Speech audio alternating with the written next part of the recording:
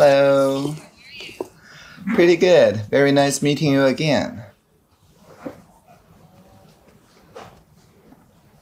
あんまり綺麗に届いてないというか、イヤホンないけど大丈夫。イヤホンしてない。あれ We are checking the microphone at the moment. Okay. Now Sure. Ochiai-san is Okay. inserting his earphone. Now it is inside. Okay, now we can hear you. Okay, I hear you perfectly, and I will just wear my earphone on one side. I think it's clear enough, so I can also listen to this room. はい。じゃあ、落合さんは挨拶もしていただいたので。So thank you, Ochiai-san, for your greeting. So now we will start the recording. Let's start. So we'd like to start the program this year. はい。司会の阿部と申します。よろしくお My 願い name し is ます。 Abe. I will be the moderator of the day. Very nice meeting you. Nice to meeting you again. Again. Again, I did yes. last year, yeah. Thank you. そして、So 前回の対談から1年半が経ちま it し has た。 been a year since we 実は had our 菅さん last は東京オリンピ interview. ック・パラリンピックで来日の予定がありましたが、 We originally 中止になって had しまいました。 Audrey 我々も残念な思いをしま an したが opportunity to come to Japan, but unfortunately you couldn't come during the Olympics and Paralympics. That's correct. I'm even wearing the team of the clothes that was a part of our team of our Tokyo Olympic team. So I was supposed to wear this to Tokyo, and I still intend to do so maybe next year. なるほど。そうなんです Very nice. びっくりユニフォームを着てきて Ah, we didn't know you had a とてもお似合い uniform. です。 You look very nice in that. Thank you. はい。来日が叶っていたら、落合さん So と会 if う予 you 定にも were なって able to たの come で to Japan, we were 今回 supposed to have リモ a ートで嬉しいなと face-to-face interview, but now we are doing it online instead. 今回も前回も3時間 Last time and this time we have 本当にありがとう procured ござ 3います hours of your very busy time. Thank you very much. Yes, I don't have anything afterwards. So if it take 4 hours, 5 hours, I'm game. I'm あ fine. れあ、そうなったあれがとうごあれざいますおかしいな Very まあいいや nice. Thank you very よ much. し、じゃあ5本ぐらい番組作りたいと思いま I す think we would like to make 5 programs out of this interview then. はい、サンさんは前回の対談の印象はいかがですか So, what was your impression of your last discussion, Audrey? It was really, really good. I learned a lot, both from the work that you do, of course, but also on the response that people had, both on the initial live streaming and also on the replay around SDGs, where you asked me, Homo something, and I said Homo sapiens, but with 0 and 1, right? Digital Homo sapiens. So I learned a lot from both the exchange and the interactions afterward. なるほどありがとうございました Nice, 落 thank 合さん you. 2度目でもありますが So, お互いどの Ochiai-san, よう it に is 呼び合 your いましょう second か time. How shall we call each other? はい。 I'd like to call you Audrey. Okay, 僕のことは陽一って呼んでくれれば大丈夫 You で can す。 call me Yoichi if that's okay with you. sure, of course. Yoichi it is then.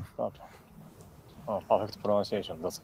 はい、ありがとうございます Thank you じゃあ very ちょっと much. 時間もあるみたいなんですけど So, although we have a lot of time, I think there's a lot to discuss. So let's start with one question, one answer 途中 corner. までタンさんお一人にお答えいただいて So 途中からちょっ the と first few 落合さん questions と we'd お二 like 人 to にお答えい ask ただ only いて you, Audrey, and after that we will like to ask both Yoichi and Audrey. ちょっとすごく卑近なことから伺いますが、よろしく So お the 願いします first question is a very daily question, so to say. 最近食べて美味しかったものは The 何で first しょう question is, what was something you ate recently that was very delicious? Not recently, but it was so delicious that I still remember it very clearly, as if it's recently. It's the ampogaki, the Fukushima persimmon, that I ate when I literally visited Tokyo. It was pre-COVID, but it was so tasty that I posted on Twitter, Gekiuma, saying that it's very tasty, and I still can kind of summon that memory very easily. あんぽ柿お好きなんですね。 Ample persimmons, 落合 nice. さんは柿は好き Ochiai-san, do you like 干し柿 persimmons? 干し柿。 You like dried persimmons, nice. 明日はクリスマスイブですが、子供 So の the 頃 second もらって question, 嬉しかった tomorrow プレ is ゼントと Christmas いえば Eve. 何でしょう What was a present that you had as a child that you really liked? When I was 8 years old, I programmed on pen and paper and pencil.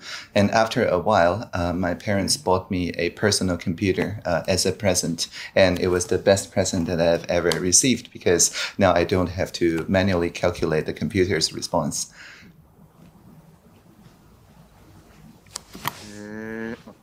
Oh, I didn't know that programming was able to do by hand or manually. Wow. So programming is about a procedure, so we could actually write it down. Aha, interesting. There's so many things that I don't know. Third question. What is something that you always take with you? Or if you have something that you have been possessing for a long time, can you show it to us? Yes.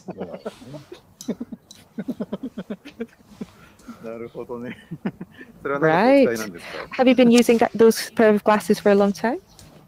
Yes, for at least 10 years or more, I've always wore the same style of glass, that is to say borderless, free of borders, eyeglass without borders, and there's no fixed configuration other than that it's borderless. Interesting, borderless. Do you have any specific meaning that you're giving to this idea of borderless? Yeah, I think when I focus on something, I want to focus on that thing instead of the intermediary, the eyeglass between me and that thing. So the more invisible the intermediary is, the more authentic the experience. Interesting. Thank you very much. So we also had a lot of questions from our audience as well, so we would like to proceed to those questions.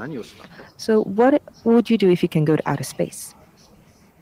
Well, I've been virtually to outer space quite a bit, right? My favorite pastime is to observe the Earth from the vantage point of the International Space Station. That's indeed my first virtual reality experience is on the Star Chart VR, which is, I believe, on a Galaxy VR device. It was 2016. And what I do usually is just to look at Earth. So no matter where I position myself in outer space, as long as Earth is even just dimly visible, I always anchor myself to where Earth is, and then I feel safer, and then I'm happy to then explore the rest of the galaxy.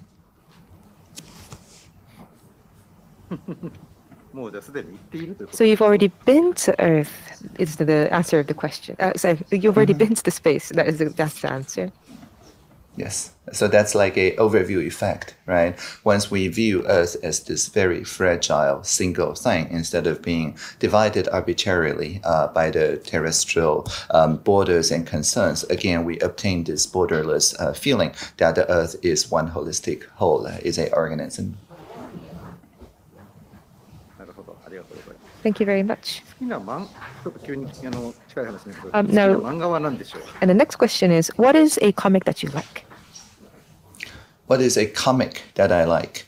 I did read the Attack on Titans. I actually read it over just a couple of days after the final episode gets published, because I don't usually wait for new installments. So I read as soon as it's published, the entire thing. So it took me like 2 days to finish that in one run.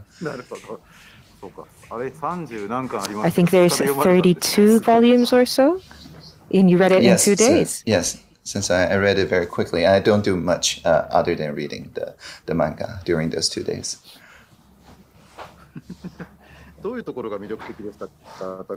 did you like about the Attack of Titans? Yeah, I think it's a very serious comic, actually. It portrays not a arbitrarily good versus bad view on things, but shows that on the same historical interpretation, there's many possible vantage points that are, I wouldn't say equally valid, but they are valid in their own right. Yes. Thank you. We will ask you 2 more questions. What is a game that you like? Magic the Gathering. Aha, we suspected so. Ochiai-san, I think Ochiai-san likes that game too. Ochiai-san, what is the nice points about Magic the Gathering? 7枚の手札でなんとかするしかない。 We have to do something in only 7 cards. パンさんはどう思います？ What do you think, Audrey? That we have to be very creative in just 60 cards. 60枚ですね。はい。60枚で想像好きになって7枚で。 60 pages, sorry, 60 cards in creativity and 7 cards to combat. Interesting. 大体そんなもん。 That's how it goes. 2人の勝負が見てみたいです。 We'd like to see both of you playing the game together. Let's play. Sure, let's play. I don't have my deck with me though, so it'll have to be virtual. はい、バーチャルでやりましょう。 Sure そういえ thing. ば去年オードリーさんはブルーで。 And last year, Audrey, you were saying you like blue, and Ochiai-san was saying he likes blue and black. So do you agree? Does that sound typical? So why is it typical? Blue is an intellectual color. どうやって So how, 確率論的に probability-wise, regarding what's coming, do you increase what's coming? Or ゲームをコントロールする how do you control the game? That's the main focus with blue. それに落合さんちょっと黒 And が Ochiai-san, you add black to that. Yes? So I want to chip away at my life as well and speed it up. That's how I like to do it. Yes. 頭は使う同士で。 So you both use intellect, and Ochiai-san is betting his life. Yes, I get pretty close to the edge. Yes, that's right, speedily. That's right. タンさんもブルーは自 And 分の Tan-san, スタイルに合ってると blue, 思い you ます think blue matches your style as a color? Yes, and I play blue also in a very slow fashion. It used to be that in my deck, the majority is what we call counter spells, which is not just we do nothing, but rather the other person does nothing as well. So it's a deck about doing nothing for quite a while. そうなんですね。何もしないってどう I ですかわ see. かんないけど。 I'm not quite sure what you mean by doing nothing, but I'd like to see both of you do it. Yes, doing nothing is actually very どう important. して Why? 何もしない間 Well, に while you're not doing 続け anything, ないといけない you have to keep taking from the 60 card deck. And if you take 53 cards, the game is だ over. からそれをギリギリまでやら So ない you go to the very limit and do nothing. That's very important. でゲームが後ろになっていけばなって And ほど the more the game ターン proceeds, でやれることが増える each turn what you can do increases. ゆっくり待つ So you wait なるほどなるほど。 really carefully and take time. しっかり備えて最後 I に see. So you prepare and then in the end you attack. I see. 先手必勝系じゃなくて。 So it's not like if you attack first, you 普 win. 通あって Yes, there are 3 things. Some people attack first and win, or you control, or you use combinations, combos, and you get the other person with your strategy. And it's the second, the permission type. I see. 卓球で例えると With table tennis, you're like the cut man. 分かったような。 I think I understand. Yes, I think I understand. Maybe I don't, but I feel like I understand. Thank you for your explanation. And I do hope to see the 2 of you battle it out someday. タンさんは占いは信じます Tan-san, か？ do you believe in fortune telling? Of course, I believe in any beliefs. おーすごい。なるほど。 Wow, that's 自 amazing. 分が嫌な感じの占いが出ても。 So if the fortune says something that's unfavorable, you don't mind? I wouldn't mind if I don't believe in it, because I believe in the power of believing. So basically, I don't have to believe in any particular thing. As soon as I'm in a state of believing, then I believe that is what will going to happen. なるほどね。さっき落合さん風習 I として see. 占い Ochiai-san was saying he believes in fortune telling as a custom, but not in what's foretold. Yes, that's right. So they're like computers, really. パワーがあることは信じ So you believe in the fact that there's power. If you keep on repeating something, it becomes a custom. ありがとうございます。 Thank you. タンさん、1年で一番 Tan-san, 好きな日は out of the whole 何 year, でしょう？ what's your favorite day, Audrey-san? Well, I would say my birthday, maybe April 18th, because I get presents, I guess, and also give presents.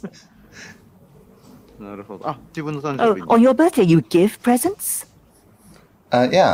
Basically, it's a Hobbit, I think, tradition from Lord of the Rings.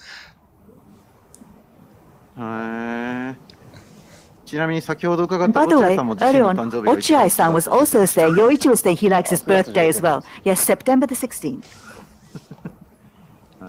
9は3の事情で16は4の事情だから好きだった。Okay, he was saying he likes 9 because it's a 3 squared, and he likes 16 because it's 4 squared. はい。ではここからちょっと2 Right. 人に So 答え from ていただ here, き we'd ま like す。 both of you to answer the questions. ちょっと先ほど聞いてない質問も皆さんに聞きますが。 Ochiai-san, I'd like to ask you questions that I didn't この ask you 間会える before. 予定で会えませ So んでした you が were supposed to meet the other day, but you couldn't. If you could really meet face to face, what would you bring as a gift to each other? Audrey-san, what would you bring for Ochiai-san? My undivided attention.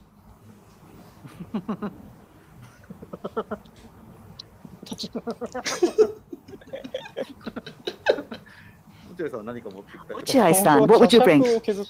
I think I would take a tea ceremony spoon. I would carve it out. お茶を習ってるね。 Because I learn the tea ceremony, so I take a tea 屋 ladle. 吹き屋根っていう屋根がある。 In Japan, we have thatched roofs. They are traditional roofs. 100年ぐらい熟してる And 竹とかがよく出てくるんです。 we sometimes get pieces of wood that have aged for 100 years. And if you use them as a teaspoon, they look really nice as a color. So that's what I'd like to bring Audrey.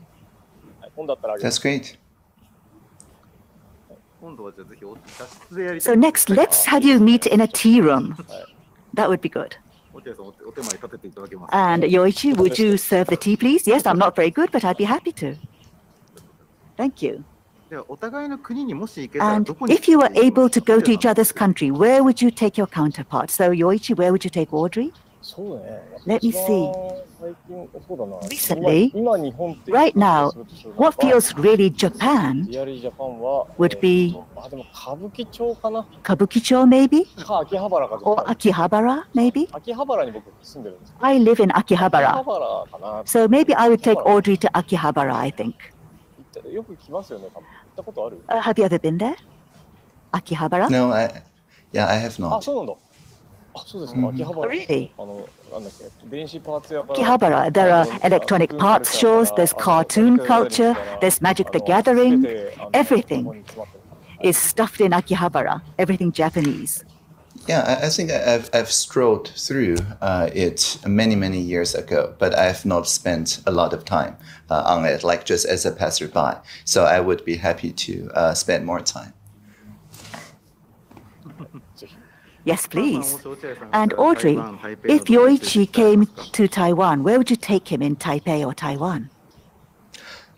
So my office at a social innovation lab, and it's also a park. We tore down all the walls in a previous Air Force headquarters. It's also the cultural lab where we have, for example, the sound speaker configuration that can just close our eyes and be transposed to anywhere in the world through the soundscape and so on. And I have this feeling that you would like it. めちゃくちゃ行きたい。 I'd really love to go.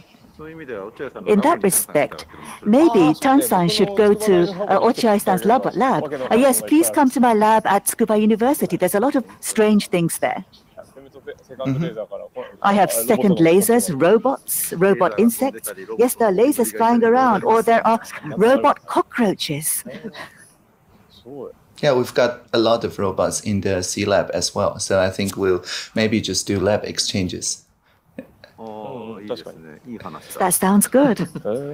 ありがとう Yes, that would be fun. 次、マジック・ザ・ギャ And ザリング next, 質問しようと思って I was going to ask you about Magic the Gathering, but you've answered that already, so I will skip that. 新しいお札の So, 絵柄に if you were 何を able 欲しいと言 to われたら choose what to put on a new banknote, who or what would you put on that banknote? タンさんはどうでしょう Audrey-san? After the Tokyo Olympic, there's a lot of people in Taiwan that would really like this design, the tennis court with this label court 1 in, which is kind of a deciding competition in the Tokyo Olympics for the Taiwan team to be made part of the coloring of banknote or really anything that's important. And I also put it on my cell phone. So I think, yeah, it is something that doesn't use any words, but unites the people in Taiwan together thanks to the Tokyo Olympic. なるほど。I see. So is that a pattern that's something that derives in Taiwan, or could you explain a little more about the pattern? Yeah, certainly.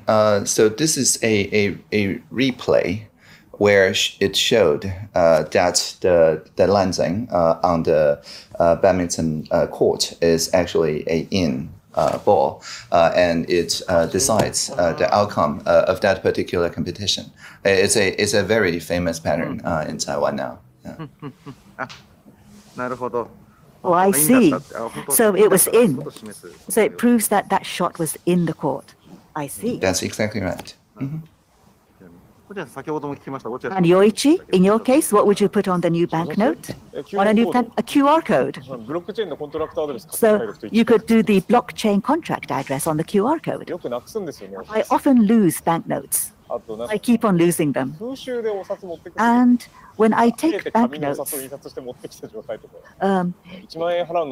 pay 10,000 yen, it costs 20,000 yen. That would be nice if you had to print out a note to use it. So basically, if it was in a digital place, you wouldn't be robbed or anything. But I think we need to think about this. Well, even now, there are serial numbers on each banknote, but I think a QR code would be best. Mm-hmm. So it's like a traveler's check, but it's backed by QR code. Exactly. If you have a QR code, then you can attach the information or the banknote to that person. And if you track that banknote, maybe you can continue to track down who held that banknote as well in the past.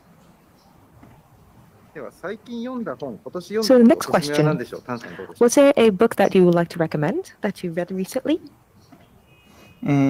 Well, actually, the book is right under my laptop, and I'm not sure whether I can actually present it without disrupting the video, but I can probably try. So, okay. Right, so yeah, so this is Charles Legender's Notes of Travel in Formosa. And I've got both the Mandarin version and the English version here. And it has a lot of very beautiful maps and so on of his travels in Taiwan. And recently a novel based on this was introduced as a TV series in Taiwan, the Sikalu. And again, it won pretty good acclaim on the public TV in Taiwan. So I've been reading kind of the source book for that particular novel and the TV adaptation.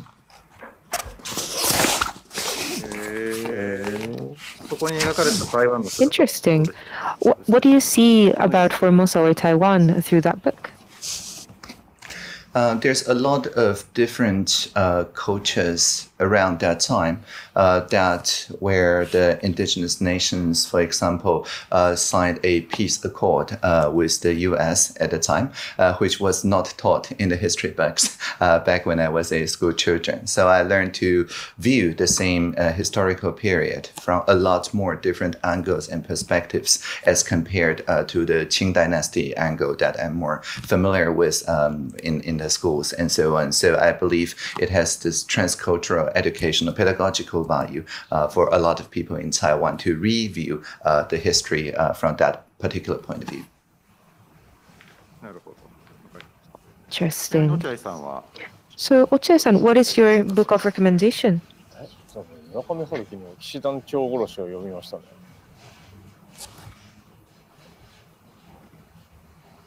That would be Killing the Commendator by Haruki Murakami. So I actually had a vacation out of the blue, and the main character was actually in a hot spring, and I was also in a hot spring, so I kind of felt some kind of destiny between the main character and myself. I read all the Haruki Murakami books.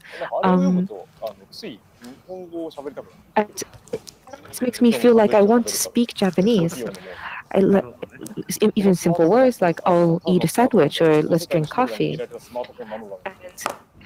And there's just like a very unique way of a Haruki style, let's say. So I like Haruki Murakami a lot. I think there's a lot of things that can be simply explained in English, but I like Japanese as well, especially after reading his books. By the way, Audrey, have you ever read Haruki Murakami before? Yeah, one of my favorite novelists when I was 15 or 16. Interesting. A lot of people read his books like Kafka or. Yeah, I think the first book I read was the Hard-Boiled Wonderland and the End of the World. Interesting. Haruki Murakami. Don't you want to start eating sandwiches after reading Haruki Murakami? Yes, a little bit. Thank you very much. So we have 2 more questions. Was there something that you couldn't do in 2021 and want to do in 2022? How about you, Audrey? Visit Japan. Visit Japan. Nice. Visiting Japan will be our wish as well. Next year, we do really hope that we can meet you in person. I agree. So even in this program, it will be really great if we can feature both of you again. By the way, how about you, Ochiai-san? Well, I actually did most of the things that I wanted to do this year. So the world has been much easier to live than 2020. I've been making tea. I've been making tea while doing teleconferences. I am living with a cat. 2020 was not entirely accustomed to the rituals of the online way, but I think it became much more easier to live. It's a pity that I can't go to abroad, but also bringing my exhibition onto abroad, I've been using remote ways and remote instructions. So it has been traveling around me, although I haven't been there. So in that sense, 2021 has been much more convenient to me than in 2020. I would love to go to Taiwan, but I guess, we're not so far away. So I hope I can go very soon. By the way, Audrey, is there something that you seen around the changes between 2020 and 2021? I actually feel that it has become much more convenient, compared to 2020 to 2001, and everybody has been more accustomed to the digital. What do you think?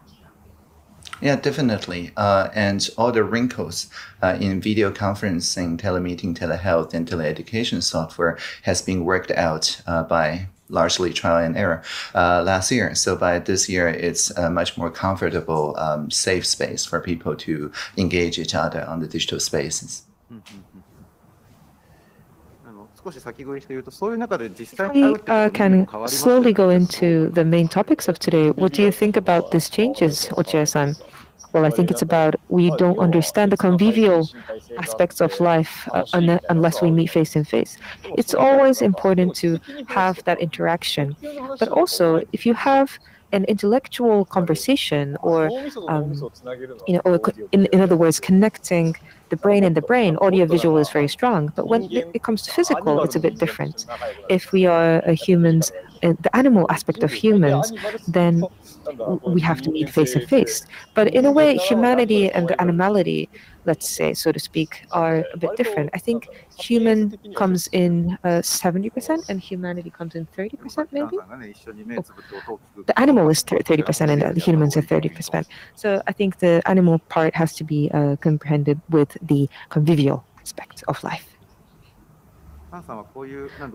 So, Audrey, in the age that we are able to have this online situation, what do you think is the importance in meeting face to face?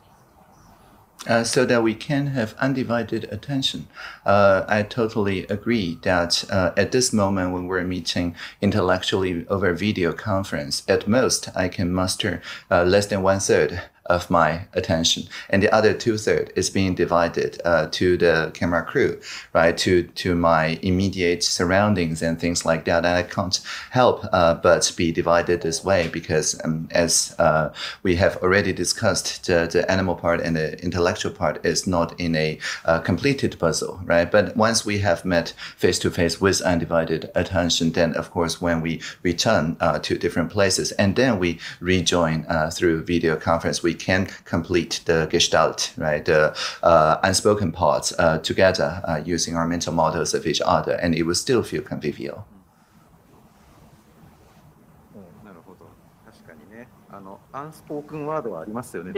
Unspoken words, like you mentioned, like meeting the eyes and sensing each other.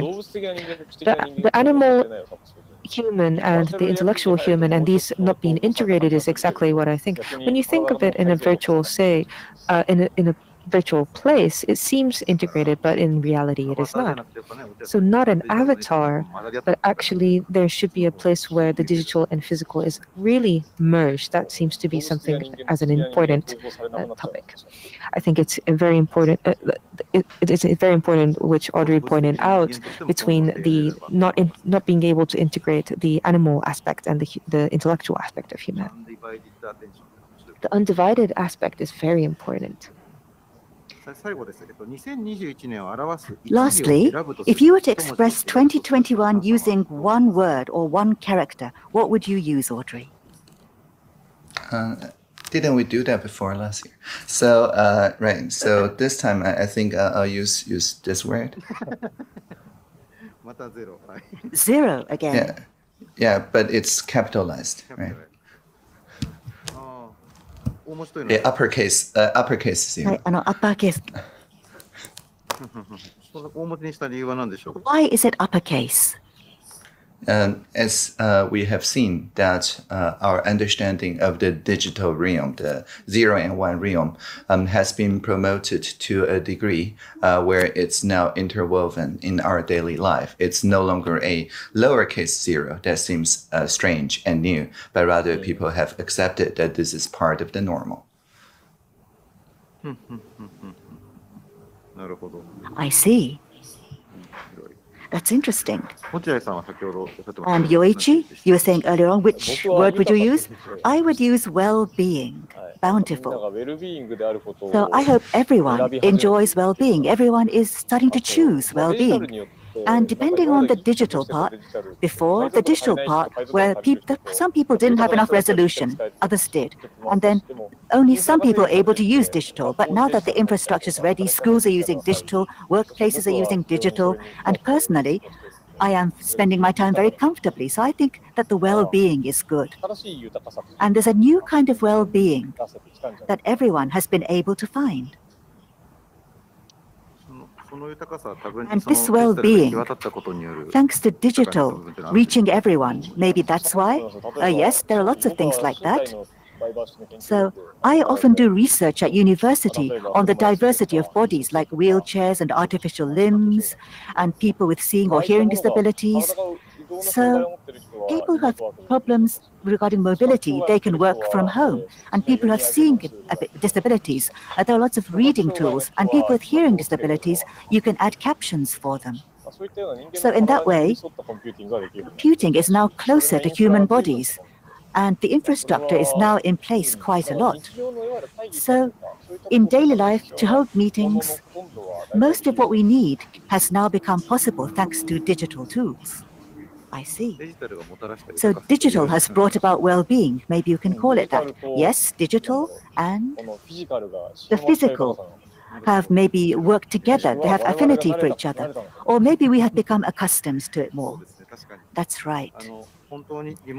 So remote meetings, regarding them as well, like Yoichi and Audrey, you've been using them for a long time, but ordinary people like us, we didn't really use them. But now we're using them every day without thinking about it. So there has been rapid progress. And of course, we should not be happy about COVID-19, but thanks to COVID, things have accelerated, I think. So what do you think, Audrey?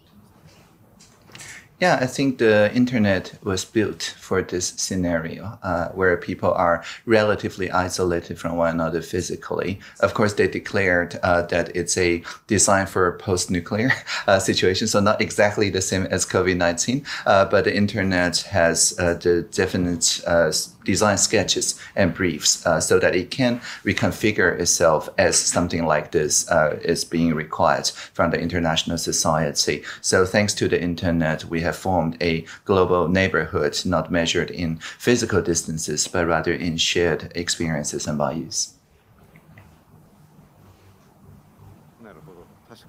That's true, I see. 僕はおじいちゃんやおばあちゃんより More than my grandfather and grandmother, I meet Yoichi more often than my grandma and grandpa. And maybe we can meet Audrey more often too. Definitely. ありがとうございます。はい、 Thank you. ではちょっと次から少し Now, let's change gears and move into the individual themes. はい。じゃあちょっとスライドをお見せします。 And I'd like to show you a slide. Yeah, I couldn't play the first video that you sent me, so that will be my first time. Yeah. あ、なるほど。あ、なるほど。じゃあビデオも共 I 有した方がいい see. のかな。 So maybe we need to share the videos as well. You weren't able to see it. I see. Sorry. 長いビデオが見れなかったでしょうか。 So were you unable to see the long video? Let's. I saw the video about the wedding between seeing impaired people and the work and so on. So that video played fine, but the first one I couldn't play it. なるほど。あともう2つあるんです There が。 are actually 2 more videos. Okay. The third one about Albert Einstein's travel to Japan, right? That plays okay. So just the first one was missing. わかりました。じゃあちょっと I それは understand. 後で見ます Okay, so later on we'll have you take a look at that. Okay. カクさん聞こえます今そこで。聞こえてる So, Kak-san, can you hear me? カクさん聞こえてないかな。 Kak-san? Hello? あ、ちょっと待ってくださいね。少しお待ちくだ Oh, さ could you give us a moment, please? い。今そちらにいるコーディネーターのカクさんに。 So the coordinator, Kak-san, who's on your side, それで I 携 have 帯で見れ sent るようにします Kak-san a video over line, and maybe you can look at it on the smartphone. Okay. OK です。はい。はい、ありがとうございます。 Thank you. では、画面共有されておりますでしょ Okay, う so か。 can you see the screen that I am sharing? ということで、 Yes. コロナ禍3年目の子供について So 考 we're え in たい year と 3 of 思っています COVID-19. We want to think about the children. で、実はこの And 収録に actually, 先立ちまして、落合さんと Before 打ち合わせを this しまして、 talk session, we こ had a の中で briefing with 大 Yoichi, 人はある種、 and we マス said クをするとか grown-ups に関しては regarding wearing ある masks. 種分かって、 The grown-ups understand, and they are using the masks. But the children, they're just being told to do so. They're being told to obey, and they're just being obedient. あるんじゃないかと。 I think that's what's happening with lots of children. どうにかした方がいいんじゃないか So なという maybe we should do something about this. That was the suggestion by Yoichi. アンケートを調べて And we looked at a questionnaire survey. There's a questionnaire survey like this. Yoichi, can you see the screen? Actually, the screen is very hard to see. Yeah, I tried to pin your screen sharing, and then within just a couple of seconds, it's gone. So I'm not seeing anything now. 今ね、画面なんかね、ループ画面みたい Yeah, な。 it's like a loop screen right now. I'm having problems too. Oh, could you give us a moment, please? Let's see what we can Sure, do. of course. Yeah. This is the digital equivalent of talking about bad weather. Like it's raining or something. 今日は雨ですね。 Oh, it's raining today. That kind of thing. 見えてきた。 Can you see? That's right. Yes, I can see Yes, better. スライドは okay, スクリ yeah. ーンにはなってない。 Yeah. It's not the whole screen, but we can see. Yes. はあはあはあ、なるほど。なんでこれしか見えないのかわからない Okay, が I'm not sure why you can only see, but let's just go ahead with は this. い。で、コロナ禍になってから、 So with 日本の COVID-19, 国立成育医療 In 研究センター Japan, というところ there's the が National Center for 子供に Child ちょっとアン Health ケ and ートを Development, 続 and け they've て continued to hold questionnaire surveys それ among で children. 出てきた結果とし And the まして results show 1300人ぐらいの that 子供に聞いたん they ですが surveyed around 1,300今スト children, レスを感じている and っていう do you 子供 feel が stressed today? 70 70% of the children said yes, they feel stress. で実は2020 And 年の back 同 in 時期にやったものも 2020, at the same time, 73% the で 73% of children said they feel stressed, so there's not much はい improvement. しかもこの And 今赤い枠に入ってい Right るところなん now, です。落合さん in the 見ま red すか？ box, can you see, Yoichi, こんな or do you 切 can 実な see? 声も結構い So た there だ are いています children who say things like コ this. ロナはいつ終わります When か？ will すぐ大人になっ COVID-19 て be しまいま over? す。そういう I'm 時代 going に to 生 be ま a れてから grown 仕 up 方 in な no いという time. 親がいる。 I was born in an era like this. It can't be helped. That's what my parents say. So how can I feel more cheerful both in mind and body? この子供の声に対して So in それから response ス to トレ this スを感じている child と言っている and for the 人もい children る who say they feel どういうふうに stress, 答えることができる how この can 声 we に respond 答え to る them? か How can we respond to the children? Could you give us some ideas? Audrey, what do you think? just before the summer vacation, there was also a couple months that the children in Taiwan were doing teleeducation because of a sudden spike. Of course, now we're back at zero COVID. So for the second semester, it's no longer telecommunication, but it was a moment of panic during that time. And so what we have said essentially is just to take their time. Meaning that instead of having to complete any assignment over the internet suddenly when the teacher themselves were still being adjusted, right, to the new communication infrastructure, we need to at last let the children take where they want to go in terms of learning, in terms of the project they want to do, or if they just need some time to accommodate to the new reality and so on. Because over the screen, there's really no way to enforce classroom order for those teachers who are still being adjusted to the new situations. So we have seen a lot of reports that the children are taking more autonomy at deciding what to do with their time, what to do with their class, what to do with the project they want to pursue. Now, of course, they're back to the classroom, but I think these couple months of autonomy is actually a empowering experience because whatever isolation and suffering they had, it's not them alone. Everybody else, including their teachers, had the same suffering experience. So that could become the social object around which that the children lead the way to how to overcome or adapt to that instead of being taught what's the standard answer to the existing society.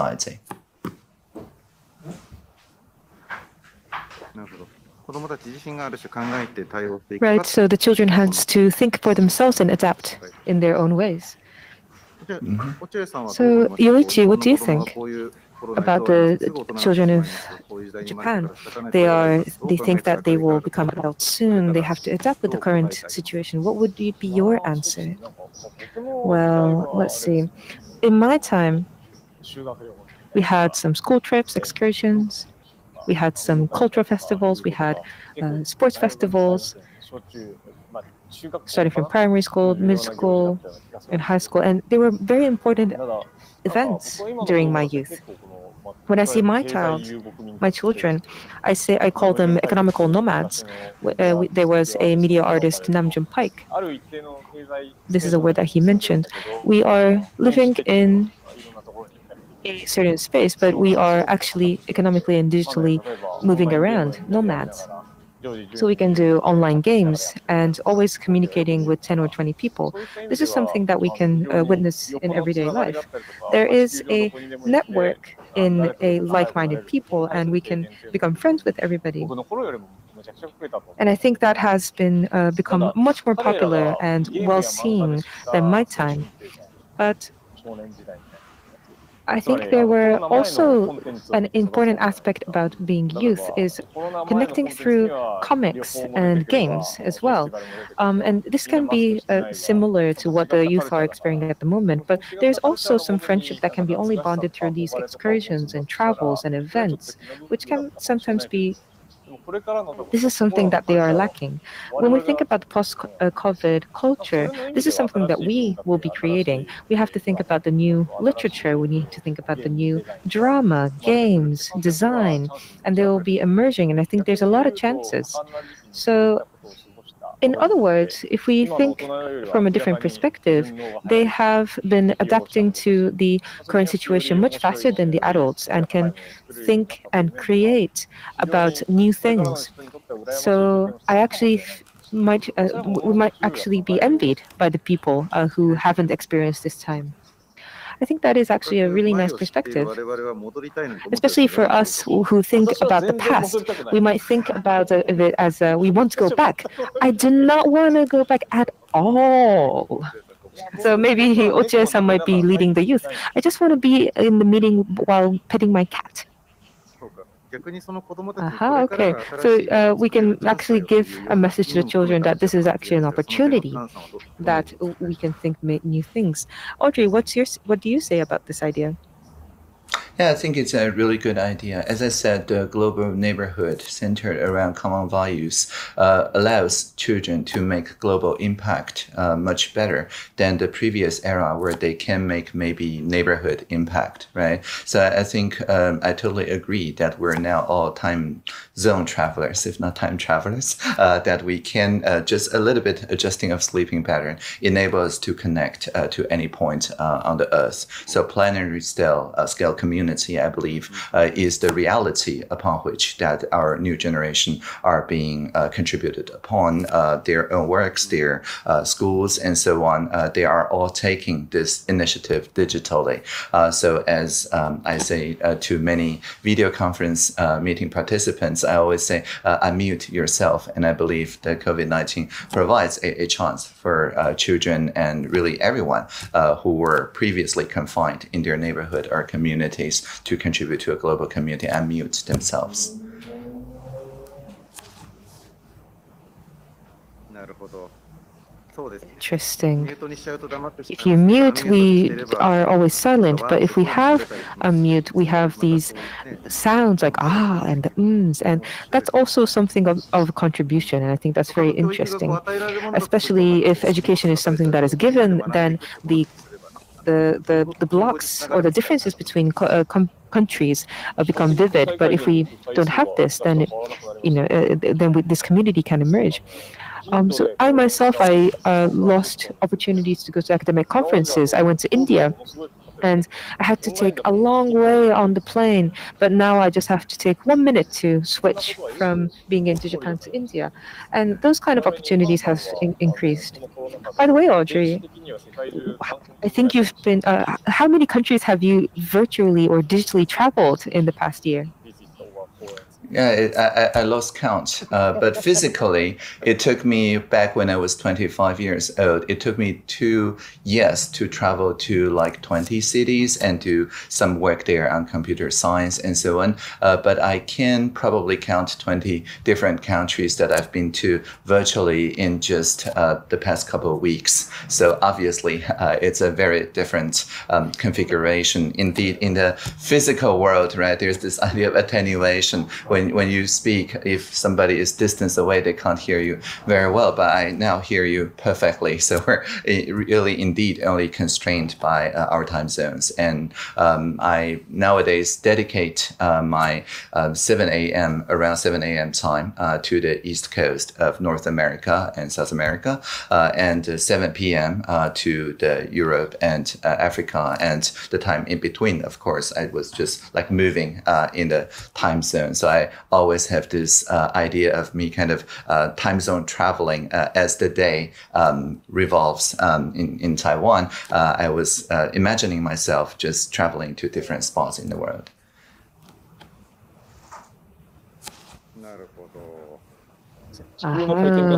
So I think the spin of the sun, the spin of the earth is actually how you go around with the spin of the sun as well. If you had a mileage plan, then you will have a lot of mileage points by now.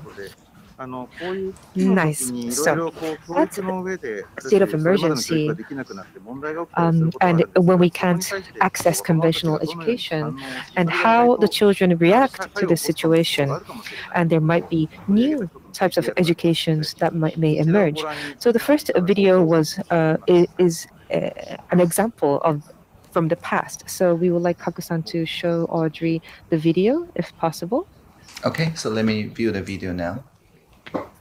Okay, on her laptop, I believe. Okay, so we will be showing the video now. So, Yoichi, you actually gave the editorial staff, per se, about different topics like education after the plague and so forth.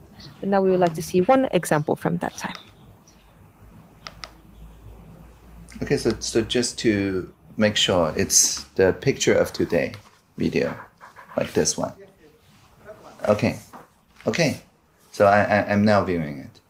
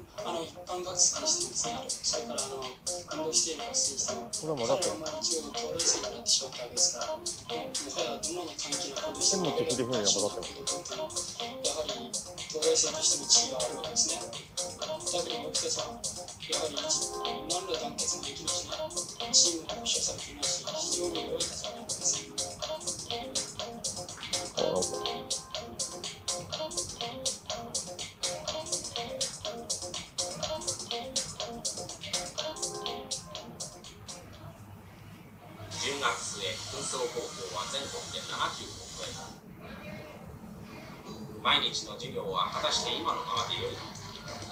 現在の受験体制を学校はなぜ変えようとしないのか。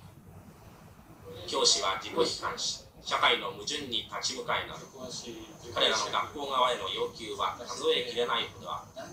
先生はね、受験、お前点数どうだから、この学校は入れるぐらいしか言ってないじゃないか、受験体制言ってるじゃないですか。受験体制ダメだってことを言っている先生がいるから。今まで受験体制批判をね、授業中におっしゃった先生はいないかもしれない。むしろそれよりも私は受験体制の積極的な推進者であってます。これは君たちの前で正直に認めます。その反省の上に立って進学指導というものを今完全に原点というものに戻して考えていきたいということなんです。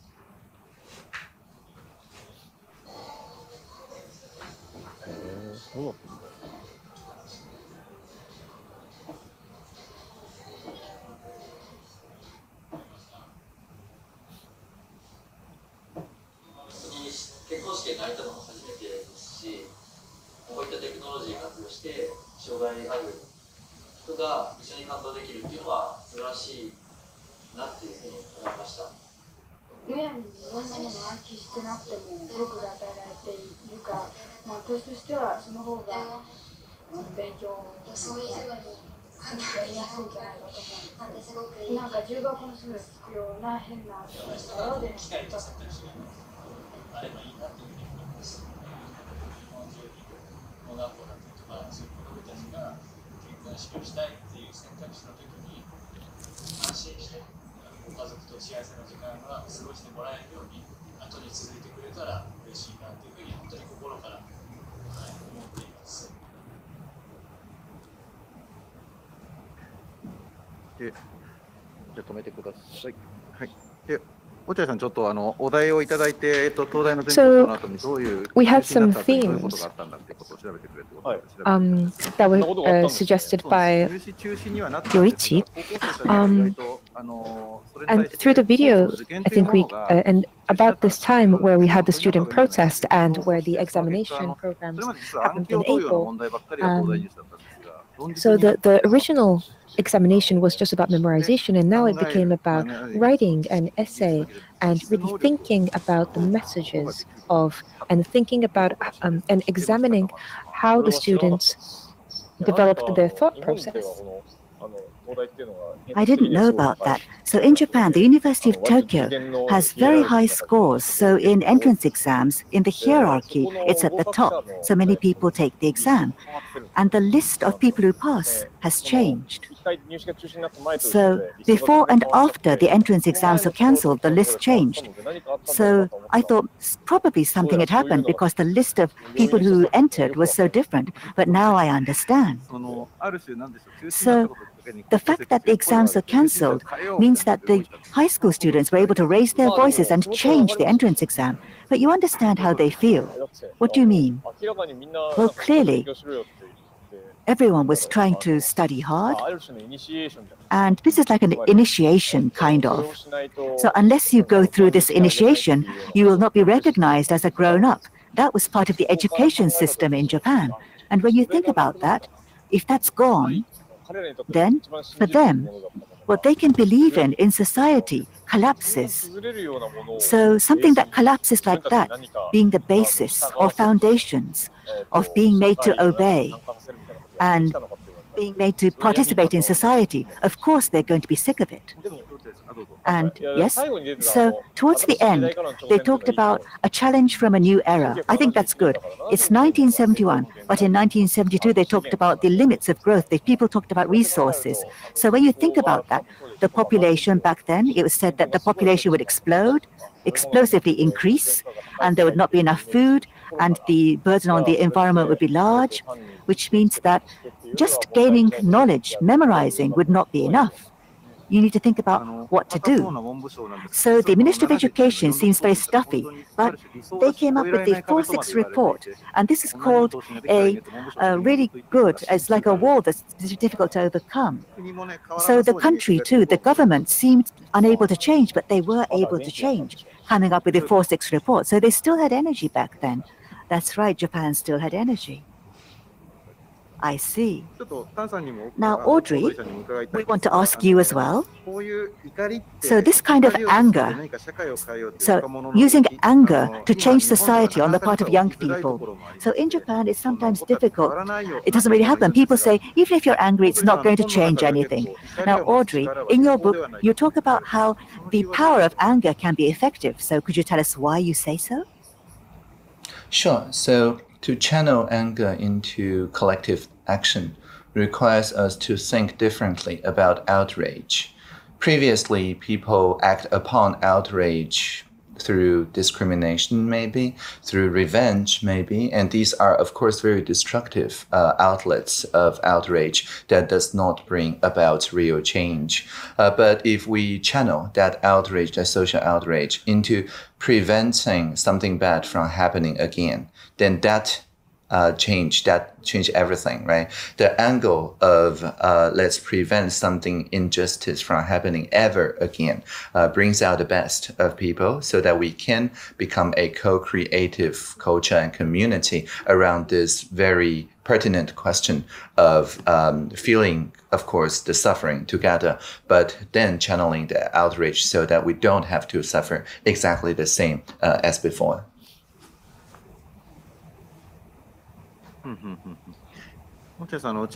So, Yoichi, we were talking about how young people need to think more about solidarity, working together. And TikTok, they tend to consume, they tend to do the same thing. That's what young people are doing. But maybe they can get hints from young people back then, because they could do it, don't you think so? This is actually more than how do we do it. It's more like when the grown-ups don't understand, the young people should take the move and change things. They should take advantage of it. When the grown-ups don't have the answers, taking quick action is probably the answer. With an existing system, they're like dikes or castle walls. They're from the ground and they're quite high and they don't move. But if there's an earthquake or if there's a natural disaster, then they will move. In the same way, if the grown-ups cannot imagine something and that happens, then the young people tend to have a lot of power. So, regarding the current situation, grown-ups too do not know what's going to happen with COVID-19. So grown-ups have a weak standpoint.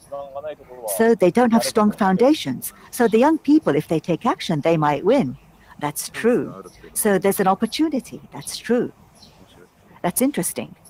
And Audrey, too, I think it was the same. There was the Sunflower Students movement. And we never thought students would be able to change things like that. But because they were young, they were able to do it. Did you feel that? What do you think? Was it because they were young that they were able to do it?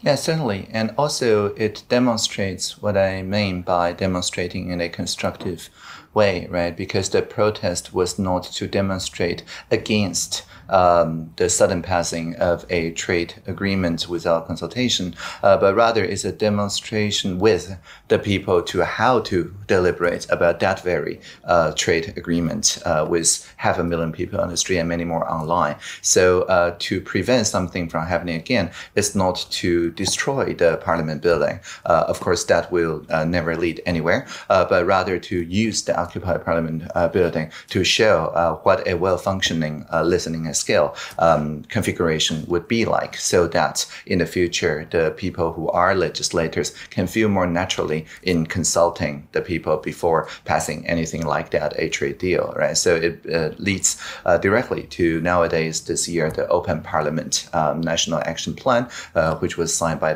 all the major parties in our parliament. So it proves that a positive demonstration changes the norm around things. I see. So demonstrations, people come together and they go, but you imagine that. But Audrey, you're saying that hashtag is the same kind of thing. I think you said that somewhere. So you're saying hashtags going forward are going to be very important. So the importance of hashtags, I read in your book, but once again, under COVID-19, when people cannot come together, what do you think about the importance of hashtags? Could you give us some enlightenment, please? Definitely. So through hashtags, people can form communities with complete strangers in different time zones that happens to care about the same thing. So it allows people to discover new friends through shared values and new shared values through those newly made friends. And it can be done in a way without any active curation. Anyone can mutate a hashtag into some even more viral form of hashtag by including the old hashtag and the new one together in the same posting, right? So it also allows ideas to evolve over time to find a common ground between the different kinds of communities. So it also has what we call network making power. I see, I understand. So that kind of thing, Yoichi, the young people seem to be very good at that kind of thing. Yes, in the olden days, when we didn't have digital movements, you had to get together physically. You had to use physical force to do something. That was all that you could do. But what's interesting about hashtags is they're hyperlinks. And with hyperlinks, a collection of hyperlinks. So the hyperlink before and the hyperlink afterwards, you can rewrite them. And this is, you don't have to be in the same place. You can stay linked or connected, and you can overcome time and space. And even if these spaces are not synchronized, you can still get the hyperlink. So it's very internet-like. It's very web-like. You see, you can change the link. So what links are happening? Depending on the human's intellectual productivity changes. So with papers, it's important to quote. With culture, it's important what you inherit. And with entertainment, it's important what you are influenced by and what you influence. So the substance is the link structure or the network, which means that the power of words and linking links, the hyperlink, is perfect. I see. So going forward, the young people will be linked through hyperlinks. Yes, hyperlinks are good. It's difficult to do things any other way. Oh, with images, it's difficult to do things with images. So with words, words still have power. That's interesting. Thank you. So I think I was able to hear lots of good things about education, so maybe we should move on. So after the tests, well, education, the word education is actually not a very good word, because learning might be better rather than education. Right. So it shouldn't be education, it should be learning. Why do you say that? Because education is like initiation, like I said before, or a common foundation of society is going to be installed in people. But they don't have to be installed, I think. You should voluntarily go after it. Yes, that's very interesting. Right. So it can actually change. To fully learn is only happened after the COVID-19. Nice. So, regarding not education, but actually learning, we'd like to talk about the intellectual responses after the plague. We found an interesting paper which we would like to show, but somehow it's not showing at the moment. Please give us a moment. Somehow my sharing system is not working. I think you just have to share the desktop again and then enlarge the screen maybe. So sorry, one more minute. All of the desktop.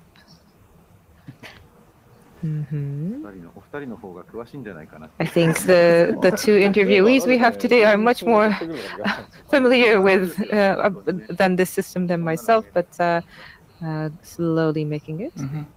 It's okay. As I said, I don't have anything afterward. Yeah, so we're not rushed in time. Take as much time as you want. It's all blue and no black. That is so cool. I'm becoming your fan. Anyway, so let's see the educational and intellectual responses after the plague. There was an interesting paper from the Duquesne University. So I have a question, actually a quiz for Yoichi. Plague from 1346 to 53, it decreased the population to 1/3. I think you know about this very well. There is something related to intellectual culture that has grown. What do you think it is? Dance, paintings, portraits. There has been something that were only 30 in the past 300 years, but it has grown up to 50. Maybe, it's clocks, clock towers.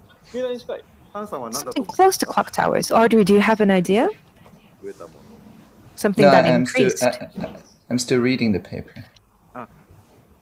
You're reading the paper. Amazing. Or is it fountains? Can it be fountains? I'm going to show the. Wow, you're reading the paper. That is amazing. I'm actually very surprised. I think it has 100 pages, maybe. But I'm going to show you the answer. It's universities. So there are only 258 years. In the past 258 years, there are only around 30 universities. But in the post-plague era, 12 universities were added, and after that, it kept on increasing.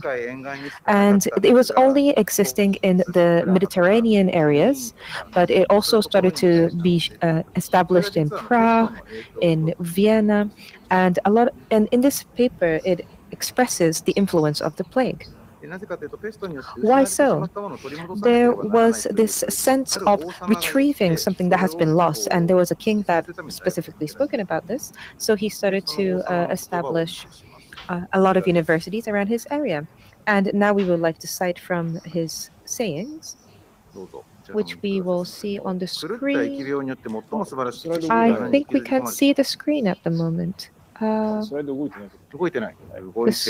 Let's see if we can move the screen to show the quote from our king. Somehow it's not moving well today. It is a rainy day. Is there a way for me to not show the screens? Now I think we can see. Okay. So these are the quotes. Most famous knowledge have not been dragged down to the pit throughout the world's crimes by the odious madness of pestilence. So what we had, so I think there were many people and leaders who began to think about what should we make after such a catastrophe. And then Karl IV from the Holy Roman Empire thought to make universities. And actually, after that, after the plague, although many people died, in Europe, there were many universities which influenced the Renaissance. So, the state of emergency, the youth began to lay importance in learning about the cutting edge, and the king actually thought in the same way. So, Yoichi, you are a teacher at university. I think we wanted to bring this example to highlight your perspective on the importance of the high education as well. What do you think about this? Well, It's not about giving education. It's about a place to make a dialogue with the people who are doing the most cutting edge or tackling the most cutting edge topics. When you think about the textbooks, you have to learn what is already set. And maybe that could happen if you're an undergrad, but it's not about explaining the textbook. There are things that are not on the textbook, or almost going to be on the textbook. And it's about the dialogue that happens in that periphery, and that's the most important part. When we say about the current function of universities and compare it with the past universities, the point was about talking with Socrates or with Aristotle. So there is a big difference in the culture between the universities back then and the universities of the current. And it's more about, in the past, it was more about the joy of the intellectual and the knowledge, but now it's more about preserving and documenting. In my head, I have an image of a library. So when we think about the accumulation of knowledge and the importance of it, at the age where many people have lost their lives, the importance of sharing such knowledge through the accumulation seems to be more important. When we think about the cutting-edge learning and laying importance at the time of emergency, what do you think about this perspective, Audrey? I think, I think of the open access movement and how the cutting-edge researchers and their institutions freed up from copyright intellectual property everything related to COVID-19 so that people can develop vaccines at an unprecedented speed and also understand the virus and its mutation much better. So I totally agree that this is not about kind of answering the textbook examinations 100% right from the existing walls of libraries of texts and things like that, but rather having everything published related to epidemiology and prevention of epidemics to be active participants in the creation of new knowledge, and precisely because it's of common urgency to all. And I think this common urgency is what enables the open access movement to basically revive and grow through our collective will to survive and build back better, I guess, in a resilient fashion.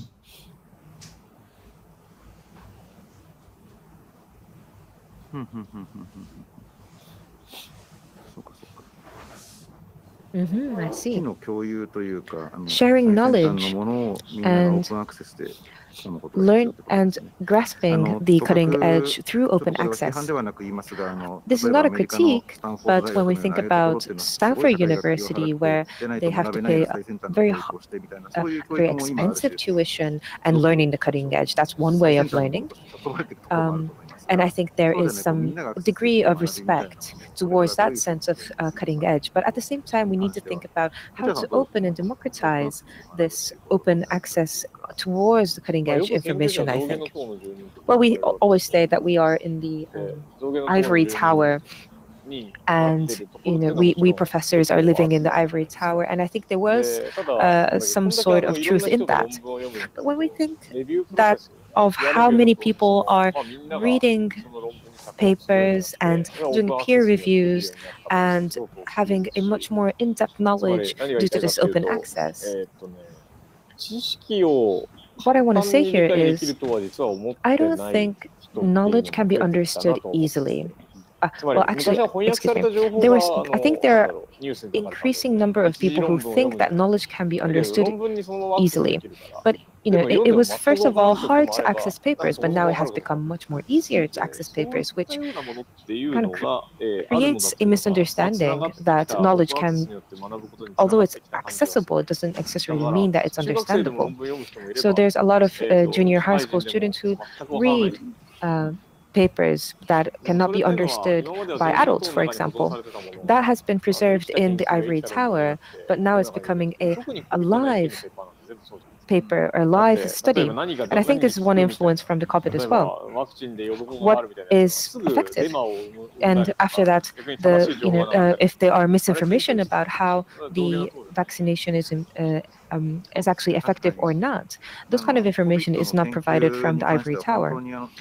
Regarding the COVID-19 vaccination information, it was spread very fast, and also the misinformation was corrected at a very fast time.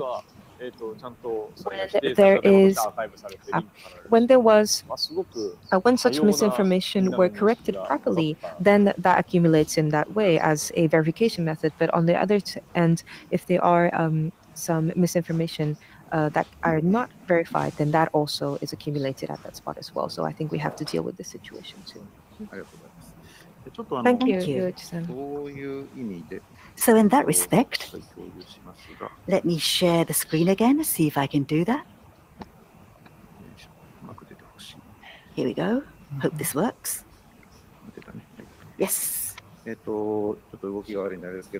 apologize for the slow screen. So in that respect, children who feel stress, there were 70% of them. But on the other hand, doing lessons online, more than 50%, 53% said if you had to say they were happy to be receiving online classes. And to be more specific, the reasons were you can be connected in a way that's different from before. Or when you make presentations, you don't have to feel tense. Or I'm not going to school right now, so I can catch up. Or I'm transgender, and I don't have to wear the uniform skirt. So there were children who said this. So this kind of new things, new learning methods, and children becoming accustomed to this. So like Yoichi was saying, it's very close to what you were saying, but going forward, so children are back in school. So how can we aim for a hybrid thing in a better way? Yoichi, what do you think regarding aiming for hybrid? Well, aiming for hybrid is difficult, I think, personally, because in one classroom, it's going to be difficult. So rather than go hybrid, in the region, it's okay to have online schools and physical schools and be free to go to either that you want to go to. That should be the way that makes it easier to form the curriculum. So the online children and the physical classroom children, treating them in the same way is difficult. So let's ask from online. You can change the phase. You have to do that. To give people the opportunity to speak up. So recognition-wise, it feels a bit uncomfortable. Animal-wise, you don't really understand. But intellectually, you understand how it moves forward. That will be the situation, which is not very good, which means that everyone maybe should be taken online, and then there should be the physical locations, and maybe by semester you should be able to go back and forth. So the way you create the classrooms needs to be redesigned. And by the way, with the seminars or with the lectures, you do both, like the seminars face-to-face and the lectures online, or I do everything online. Well, you can physically do the experiments or have sleepovers or having boot camps. Physical is better, you can communicate much more. But other than that, everything should be online. Intellectually, it's easier to do. Audrey, so learning too, online, there's a lot you can do. In the case of Japan, the online period was quite long. So lots of children, 50% say online is better. And I think you can probably see there are children who say they don't like it. They prefer face-to-face, about 40%. And Yoichi was saying, maybe we should just separate the schools. Maybe that's viable too. Audrey, what do you think? Well, I think every child has different preferred methods of learning. There are people who are very hands-on and require this social relational context in order to make sense of the knowledge. And there are people who are highly symbolic, who prefer a more abstract way of consuming the same information and so on. And so I think it ultimately boils down to the freedom to design the way to interact with each other. And this is what I call assistive intelligence, right? It is not a AI AI in terms of an authoritarian top-down way of requiring everyone to adapt to the pace of technology, but a series of components like Lego blocks and so on. So everyone in the classroom should feel comfortable to collaboratively design their interaction patterns together using well-known blocks that they can set up themselves without being overdetermined by any top-down educational planner. So I do believe that this assistive tool chain-based way of learning is what makes sense to the group, makes sense. If you had to say, we talked about online, but if the children are allowed to choose, they probably will be able to choose, I think. Yes, I think they can choose. They can do that. That would be interesting too, right? So I prefer the physical, I prefer the online, or this semester it's going to be physical, this semester it's going to be online. Is that what you're saying? To be honest, so children, physically, they enjoy the physical, they have a good time, and keep that part physical, and then take everything else online. Then I think people will be convinced. Make the fun part physical, keep it physical. So there's the physical learning and the intellectual learning and the parts that's fun. They're different. So PE and crafts, that should be physical. And eating lunch together too is important, I think. So what do you need to share? We need to think about that a little more. That's true. But having said so, with an ordinary class, just seeing each other eye to eye is fun as well. And recently, the students speak to each other. Before, we were not allowed to chat during class, but now children talk to each other. I understand. Thank you. Right. So let's end that theme and move on. And we're very happy you have a lot of time. Let's do just one more block and then take a break. Now next. So this is not the opposite, but aging. Aging actually could be an opportunity. So we're going from children to elderly people. In Japan and Taiwan, aging is moving forward, and in Japan, from 2022, the baby boomers are going to have the largest share of society. They're 75 years old, and the insurance burden is getting larger, and the population is decreasing, so welfare, the economy may break down. Lots of people have a bad scenario they depict. But on the other hand, Yoichi was saying around the year 2100, when you think about the world, the fact that Japan is now seeing a declining birth rate is a good thing, and we ran out of time. So when you think about the year 2100, specifically, what good points are there about Japan seeing a declining birth rate and aging? So Yoichi, around the year 2100, you were saying? Yes, Japan is now seeing a declining birth rate, may be a good thing. Well, all over the world, countries are seeing a declining birth rate and declining population. So the life infrastructure, once it's in place, it's going to be, statistically wise, it's going to be supported around that time, 2100, which means globally, Japan has experienced aging first, and Italy maybe, and Germany as well. They're experiencing this ahead of the others. So countries like this, in an aging society, how do you redo the infrastructure? When you think about that, I think it's an opportunity. And probably, and depends on how you think about this, the environment or lifestyles, depending on this, human beings have probably changed the number of people that exist. In the 21st century, the population has continued to increase, and a scenario where the population decreases is also possible. So we'll see a kind of a contraction of the population, and the burden on the environment, once the population is at an appropriate scale, people start to think about that to alleviate the burden on the environment, which means when that happens, we see a certain level of aging, and the aging, in a cycle of 100 years, 200 years, the pyramid will probably stabilize, which means that I think we are now at the entrance of that. So the next several hundred years probably is the entrance period. So, doing this ahead of the others means that we understand a lot of things and it may make things fun. So relatively speaking, supporting that kind of thing, nursing care, welfare, people tend to think about this as burdensome, but there may be business opportunities. That's what you're saying, Yoichi. And from Japan, there are things that we can discover. So you do research. Oh, me? Well, I am interested in people with disabilities, impairments, and welfare. So I'm not quite sure if the Japanese brand will sell. Lots of countries have their own local issues that they are trying to support locally. But having said so, from that perspective, the interesting inner growth, the inner demand will become more lively with certainty.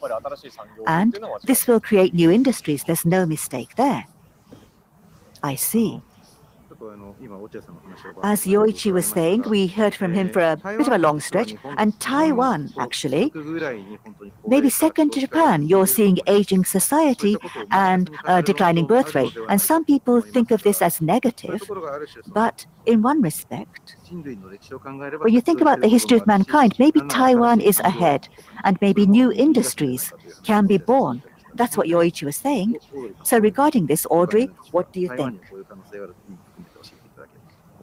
Well, Taiwan is one of the most dense place in the world when it comes to population.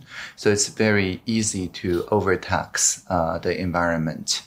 So we have this idea, of course, of an Earth Overshoot Day, right? So every year before the end finishes, we use up the regenerative resources that Earth could produce, and that's as a planet. And so, of course, a lot of people working on regenerative economy, circular economy, and so on, try to kind of reduce the energy use and so on, so it's more effective. But if the population continue to grow exponentially, then it creates a natural tension with the nature, of course. So I do think that a declining population gives the environment more breathing room, so to speak, and it also makes it much more possible to think of a truly regenerative economy instead of caving into this idea that the population is ever growing, so must the GDP, so must the exploitation of nature, and so on.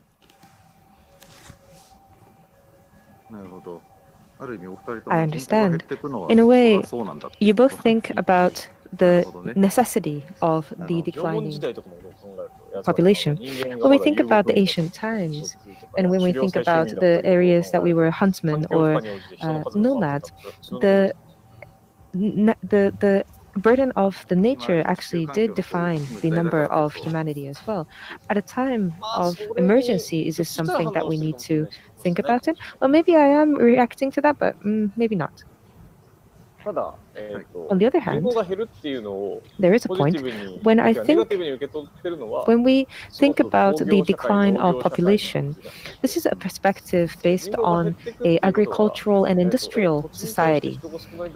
There are not so many people. So, for example, if we think of this from an information society, if there are less people on the land, then that will become more, that will enrich the society. Machine doesn't break down so easily. So there will be labor that is not human.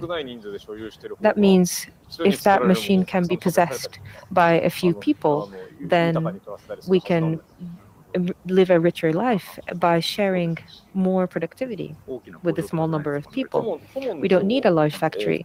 It's about a commons. If a commons is only sustained by humans, then we have to have a lot of humans. But the commons is actually not only sustained by humans. For example, internet, computer, robots, hardware, water supply, hydro electricity generators, and there's all of these things are supporting our commons. So in that way, not growing too much and converging to a certain number is the natural state of human. Yes, exactly. So if we have a fewer number of people and think of the productivity from that perspective and build a system, then new ideas will come out and we will be able to shape the society in that form. Understood. Thank you very much. In that sense, the aging society will arrive and we will live probably 100 years. And how do we live? These are the topics that have been discussed everywhere, I guess. And there was an example, actually a role model that Yoichi has shared with the editorial team, so we'd like to share with you as well, Audrey. This person is called Gakyorojin Manji. We will translate him as Picture Mania Grandpa, aka Manji. Maybe you might know this person. This is his nickname, as known as Katsushika Hokusai. So this person has lived in the 18th century and he lived longer than the average age. He lived until 89 years old. When he was in his 50s, almost reaching his 60s, I'm sorry, excuse me, it's actually when he was reaching his 30, he left a very interesting word. He started to call himself by a different name.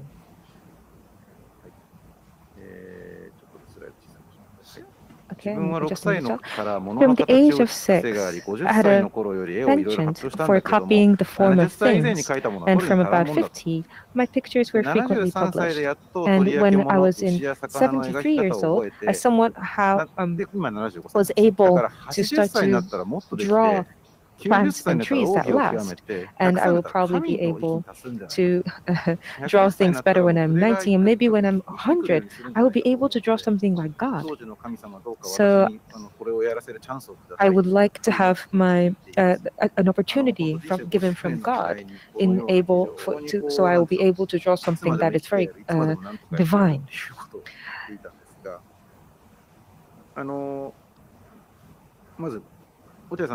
So first of all, Yoichi, can you explain to us why you like this person? Wow.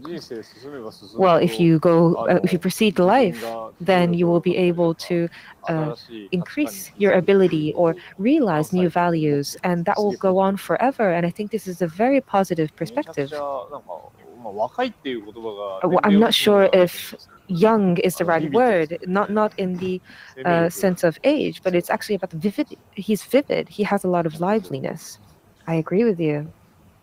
Audrey, I think on the other day you published a book, and if you are to live until 100 years old, I think you mentioned that you have another 30 years old of working. Even if you retire at 65 and you have 30 years after that, what is your image of working after retirement? Well, I think the point here is that one should be able to explore different trajectories in terms of the style of creation, the preferred media, the preferred field in working, and things like that. And of course, retirement, when used in this way, is just to represent the freedom to move. But of course, a lot of working age people nowadays, because they're teleworking, they are able to create new windows anyway, even during the day's work. That actually is one very powerful argument for teleworking, because it enables people to connect different fields together on their own personal computing environments instead of having to kind of cave to the predefined logic of their workplace. So basically what I was trying to say through that is just that if you have more time in your hands to plan your own life trajectory, then it will intersect with more places.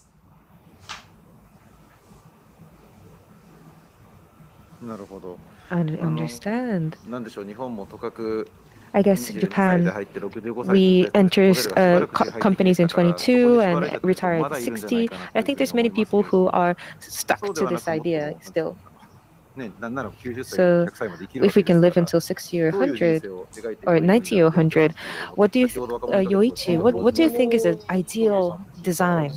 Well, I think Audrey and myself, we think the same way, but I don't think we have a specific attachment to the social system.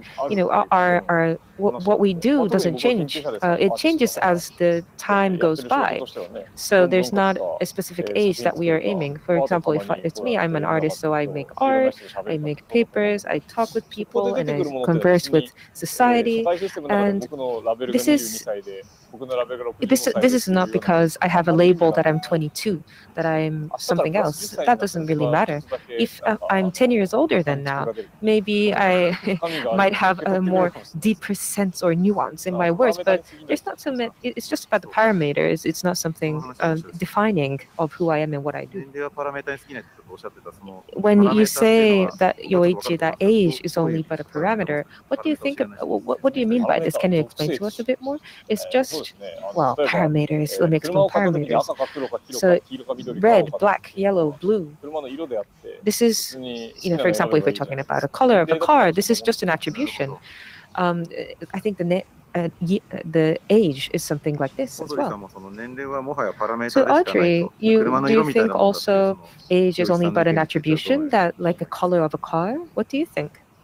Yeah, definitely. And through the internet, there really is no way to tell the other person's age.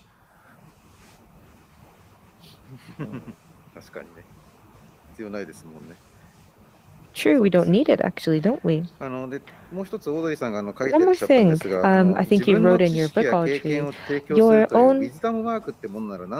wrote about wisdom work by share your knowledge and experience to other people from. And can you give us an example of a specific wisdom work that you have? Maybe it can be like academic, but it can be anything. Can you give us an example for us? Well, the first thing came to my mind was that I visited a week ago a senior high school in Banqiao. And as usual, I set up Slido, which is a way for the students in one classroom with me and the other 6 classrooms through telepresence, video conference. They can basically all ask me questions anonymously and also vote on each other's questions. And before long, the top question raised by an anonymous student was, why is the school giving Audrey this kind of bubble tea encased in plastic with the plastic straw? I thought on Audrey's platform, we already banned plastic straws from the takeouts. Now, then I promptly discarded the straw, which I wasn't really using anyway, and started drinking directly from the cup. And it's very interesting because if we say on the classroom attending a lecture, you can only raise your hand to speak up, that probably will not appear because the person who raised their hand will have to take a tremendous risk because they didn't know that the entire classroom is thinking the same thought, right? But through this digital reflective medium, a anonymous idea can resonate with one another. So it feels like a collective intelligence is speaking to me. And by taking a response in the here and now, I'm basically saying, oh, here, let's make this the new norm. And of course, the teachers, the principal, and so on, all learned about this particular signal from their students. And in a way, that is unmuting themselves, even though it's just through words and not literally speaking through sound. And I think that's wisdom work because it produced new habits, a new norm on the spot through collective action. I see, it's true. So that is, age has nothing to do with it. They're all just parameters, and what you say is the only thing that is focused on. And in that respect, I think that's a very important discovery and statement. Yes, you were talking about unmute. I think that was the most interesting. Because children are muted. Children are forced to be muted. So unmuting their way of thinking, they start to talk. And online, elementary school students or junior high school students, when you do classes with them, you can tell. Compared to a grown-up, they talk much, much more than the grown-ups. This is very important. So as the way of thinking, unmute them, and you'll get a lot of information from them. In the classroom, classrooms mute children. It's a system for muting children. when you unmute them, they become much more energetic. That's very important. So you don't have them to show their faces, right? They don't have to show the video, because sound and writing, people understand at the same time. In the past, there was verbal plus a sound. That was the form of communication. You type in sentences, you type in words, communicate, and then speak using audio. That's fine. Which means that's why some children are able to speak up. Not just children, but many people will be able to speak up. That's true, who are unable to speak before. Yes, that's right. That's true. It's a digital meeting. So if Audrey and Yoichi, if the two of you were to meet face to face, I could not cut in. But because it's digital, I can cut in. That's true. Because it's digital, I can cut in. Thank you. So we've gone on for a long time. Let's take a 5-minute, no, 10-minute. Let's take a 10-minute break. And we will reconvene at 25 minutes past. So we have an 8-minute break. Okay, let's take a break. Thank you very much. Thank you.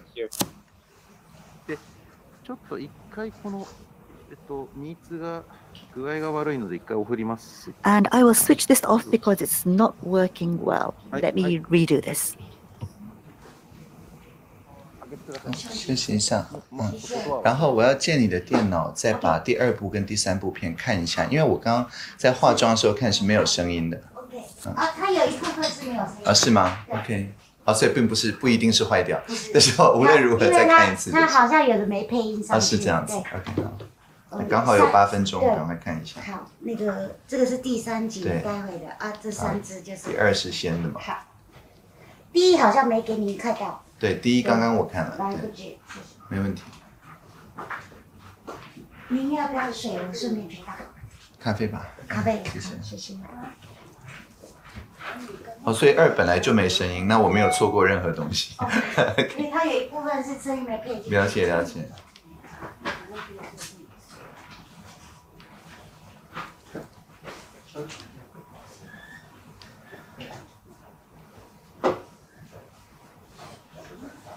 你看一下那个麦克风电池。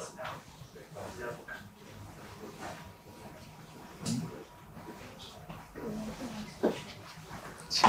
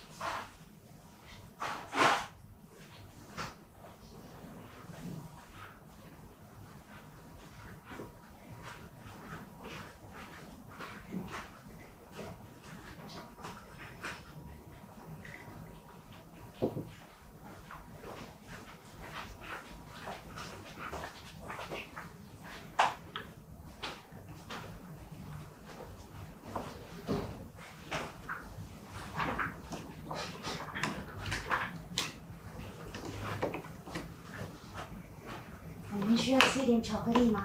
可以啊。我带巧克力。好。那我直接打开包。好啊。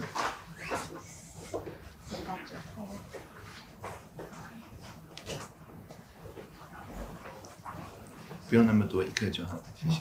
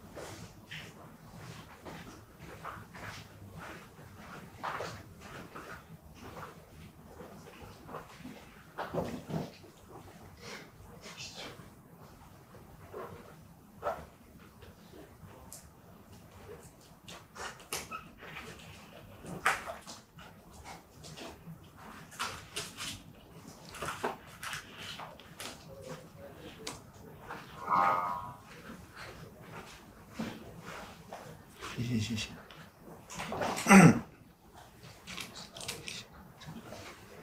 对，这样就好，真的。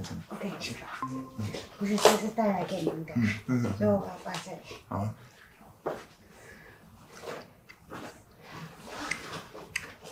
圣诞节快乐！谢谢。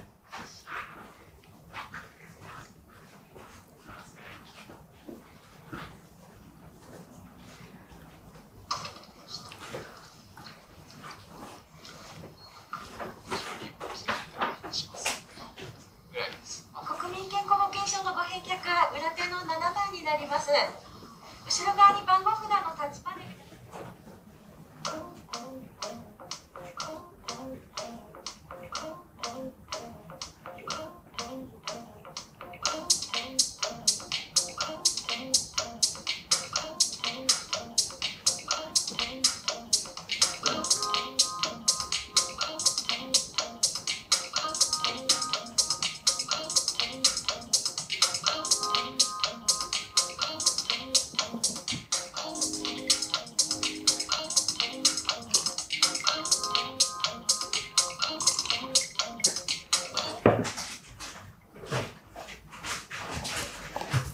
好，这样可以了，谢谢。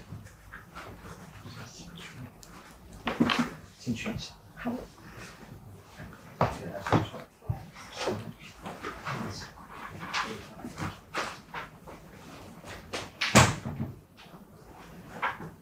小兵也坐一下。我应该早点醒了。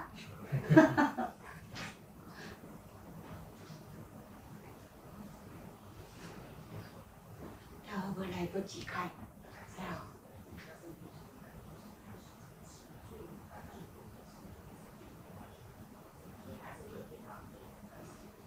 哎，我刚才帮你拍张很漂亮的照片传给你。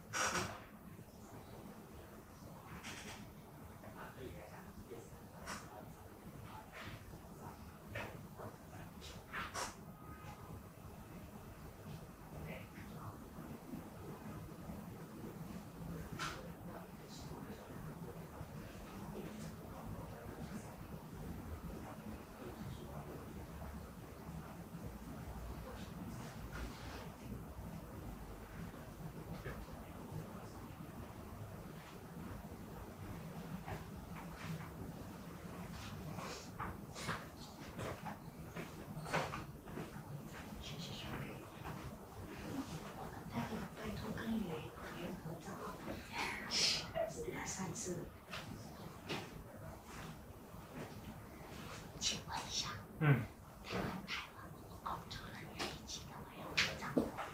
听到。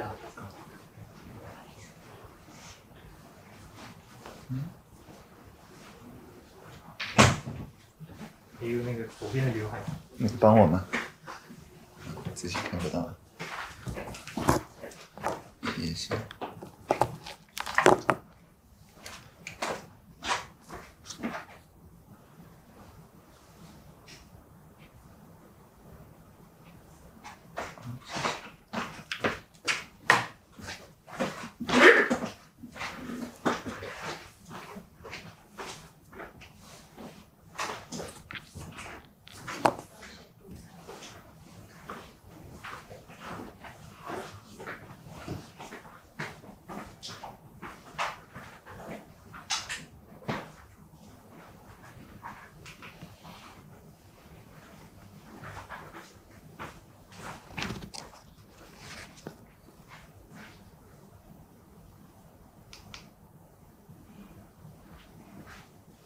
出します。お茶さん耳入ってる。あ、耳。ちょっと待って。はい、なんか、はい、始まってから言います。はい。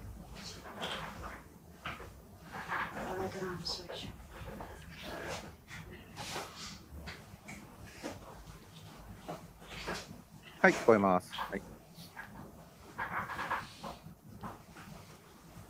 はい、ありがとうございます。はーい。はい。はい。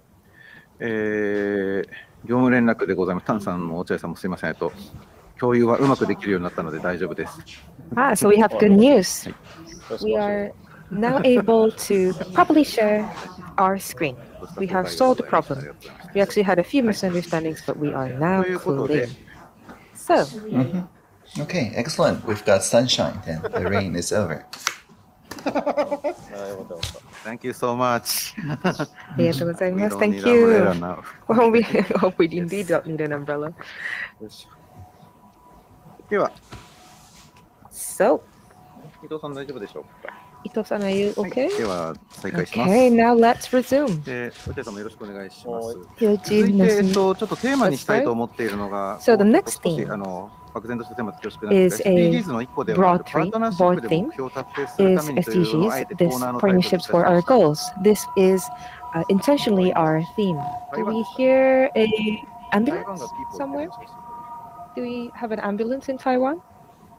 Yes, and that's indeed the sound of the ambulance. It shows the urgency for the partnership, I'm sure.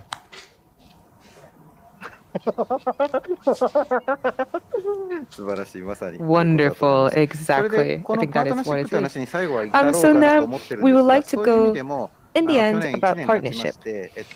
So it has been a year since we last spoke, and Yoichi and Audrey, you both had very unique activities. So let's look at one example as Yoichi's activity in the past year. So I think you said that we were able to see the video, the second video with the wedding. Yes. Okay, so now we'd like to. So we'll now like to look at it together. So let's review, Yoichi-san, about your activity.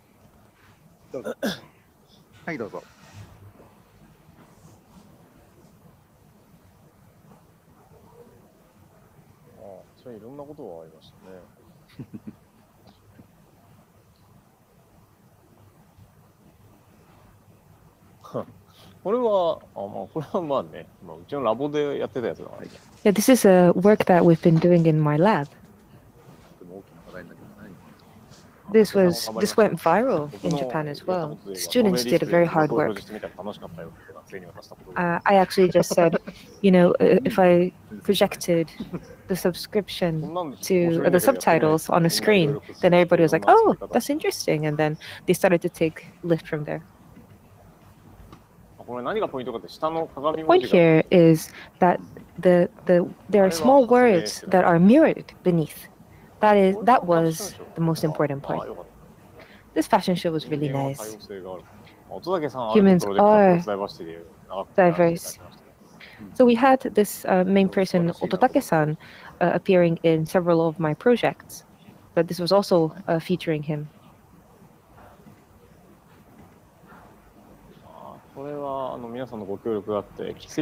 This was done by a miraculous schedule, miraculous casting, and miraculous timing.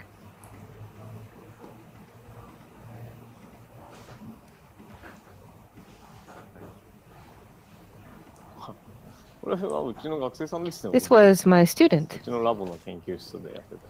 my lab student. So Mr. Iwata is our friend, and he is a low vision.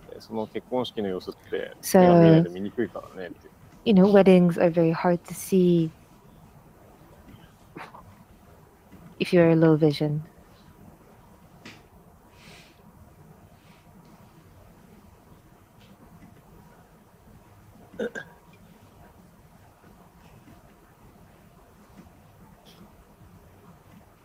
Congratulations, I'm a media artist. I'm Yoichi Ochiai.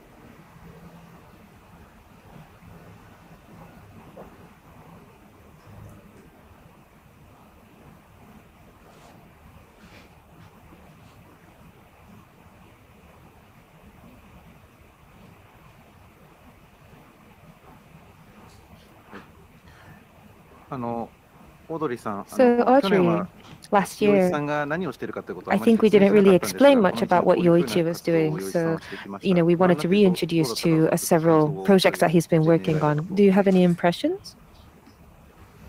Certainly. So it fits very much with this assistive intelligence idea, right? That collective intelligence is there to be augmented as a society instead of people over-individuating themselves trapped within technologies. We work instead on technologies that are brought to people so they can decide how to use. So in a sense, it is design, but lowercase d, right? So it's not a uppercase design that try to impose a new sense of normal, but rather to provide for the people so that the people closest to the pain can be re-enabled. And in this sense, I think it's just like my favorite technology, right, which is my eyeglass that enables me to be a fully participating community member. It's not here just for me alone, but also so that we can have this conversation together.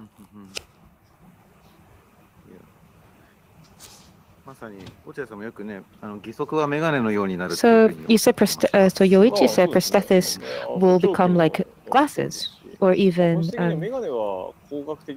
hearing devices as well.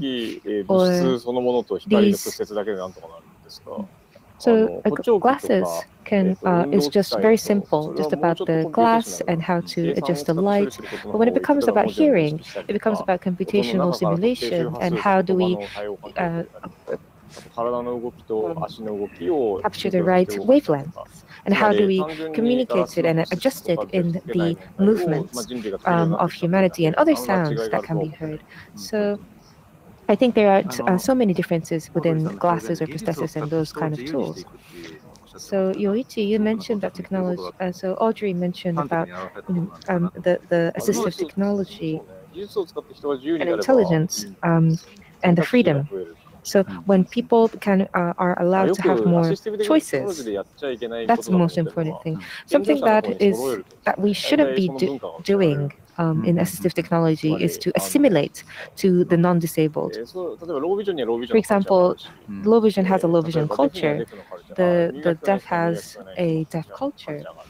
If DHH has their own culture, all of these are important. For example, if the hand language becomes sign language, becomes all subtitles, then it somehow loses its culture. So not to assimilate is something that you value highly, Yoichi. So one of the things that you mentioned is we shouldn't be happy with just being diverse, but we also need to think about inclusivity. Yes, inclusivity is important, but inclusive means that we always need to think about the people who are not included. That's the most important part. Where do you think the danger lies in that? When people state that it's inclusive, they really think that it's inclusive. But there is always something that is not included in the inclusivity. So we always need to think about the outside. We won't be able to think about the outside. We can't complete the world. If the world is complete, then we always will not think, we will never think about just the things that are outside. Inclusivity is a direction, not a state. That's very interesting. It's not about, okay, we're in a certain state, so it's inclusive. No, that's not the goal. Are you still eating pigs, for example? Are you still eating pork? Or are you still producing carbon dioxide, for example? So,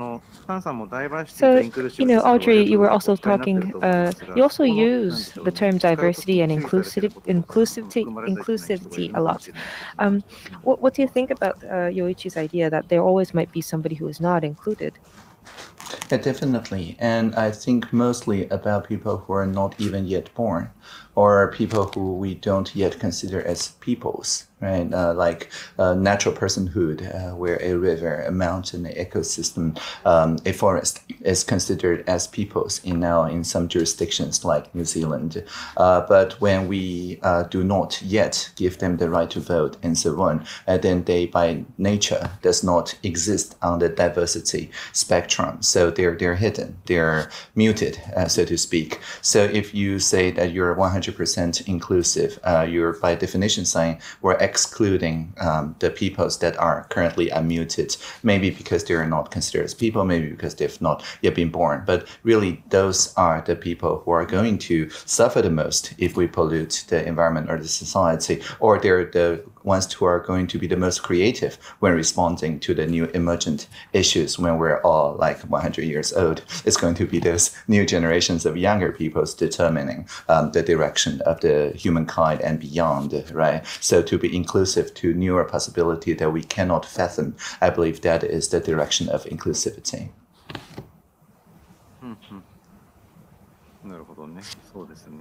I see. So with a crisis like COVID-19, we say, okay, now we've overcome the problem, we've now reached our goal. We tend to think so, but that's not what we should do. I think both of you agree. You seem to resonate, and that's some food for thought for us. Thank you. In that respect, in Japan, what Audrey is doing, so there are things that you do that are known, that are very famous, but there are also viewers who do not know, so we'd like to introduce what you've been doing.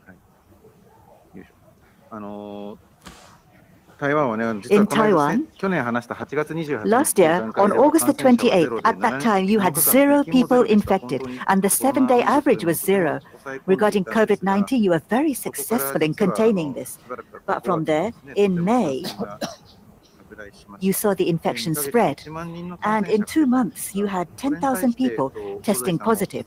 Regarding this, including Audrey, regarding what everyone did, what you did attracted a lot of attention. One thing is you created a system for tracking the contact history. So you can scan QR codes, and you can tell everyone's contact history, and by this you're able to contain a lot of the infection. And another thing is you were able to make bookings to be vaccinated very easily. You can do that at a convenience store, for example. And through this, we saw a big decrease in the number of people testing positive, and you were able to contain the infection, and that was amazing. So in this way, in countries that were successful in containing the virus, when you see a sudden spread, what you think about is having a very tight lockdown or restricting the movement of people. You tend to think so, but you did not do that. You used apps instead. So I think you're being very thorough. So why did you not think about a strict lockdown or things like that? Could you let us know? Certainly. Certainly. We didn't introduce any new apps in response to the surge because we've never declared a state of emergency.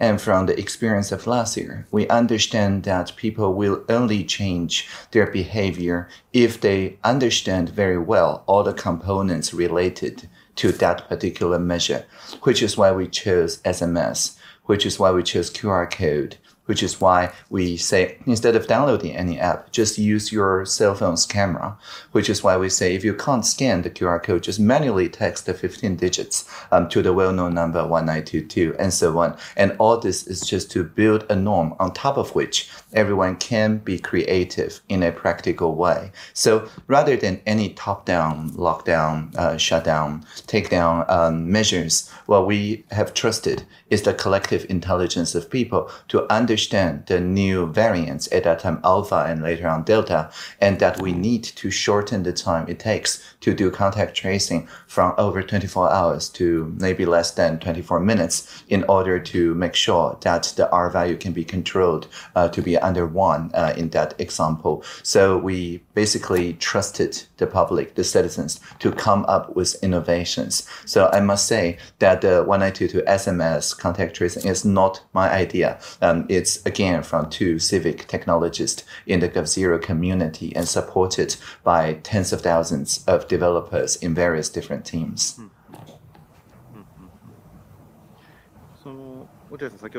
So Yoichi, as Audrey was saying, top-down, lockdown, shutdown, that's not what was done. So you believed in people. That's what Audrey was saying. And maybe you can do it because it's Taiwan, or could we do it in Japan? So what do you think? Of course, Taiwan does have a large population, but Yoichi? Well, in Japan, Japan is unique again. But in Japan, I think we can believe in the people. But what's strange is, in our country, the number of people infected is small, but we still wear masks. So rather than trust the people, I think it's the atmosphere that allows us to make things best. But the air in Japan can be relied on, I think. It's an index that can be relied on. The collective, mutual watching, or mutual monitoring. I think Japan is very strong regarding this. And that is doing very trustable moves, I think. Reliability is high. So in that respect, a top-down lockdown is not being done in Japan either. So no lockdowns.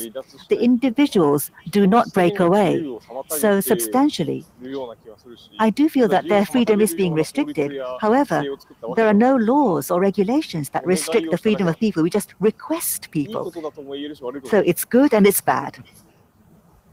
I see. And depending on the country, the response is different. In Taiwan, the people in Taiwan, and Japan too, see from the rest of the world. Regarding COVID-19, Taiwan and Japan have managed to respond in a good way. And this know-how, how should I put this? Not just Japan, but communicating this, I think, is important. And Audrey too, so you have been offering help, but it's not really spreading. Why do you think that is? Well, some of it is spreading, right?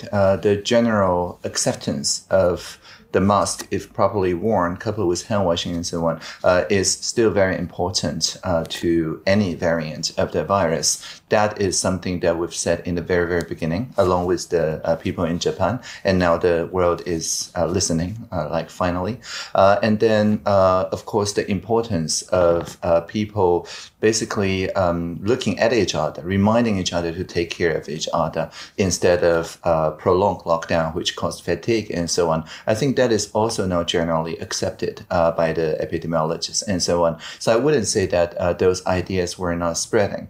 While, of course, in many different countries, maybe the governments could not trust the citizens to the same degree like we do in Japan, where the citizens co-create the mass distribution system, the SMS contact tracing system, and so on. Still, this idea that communicating properly so that people have general epidemiological knowledge instead of just a top-down rule for people to obey, I think that idea has gained foothold. I see. It's true.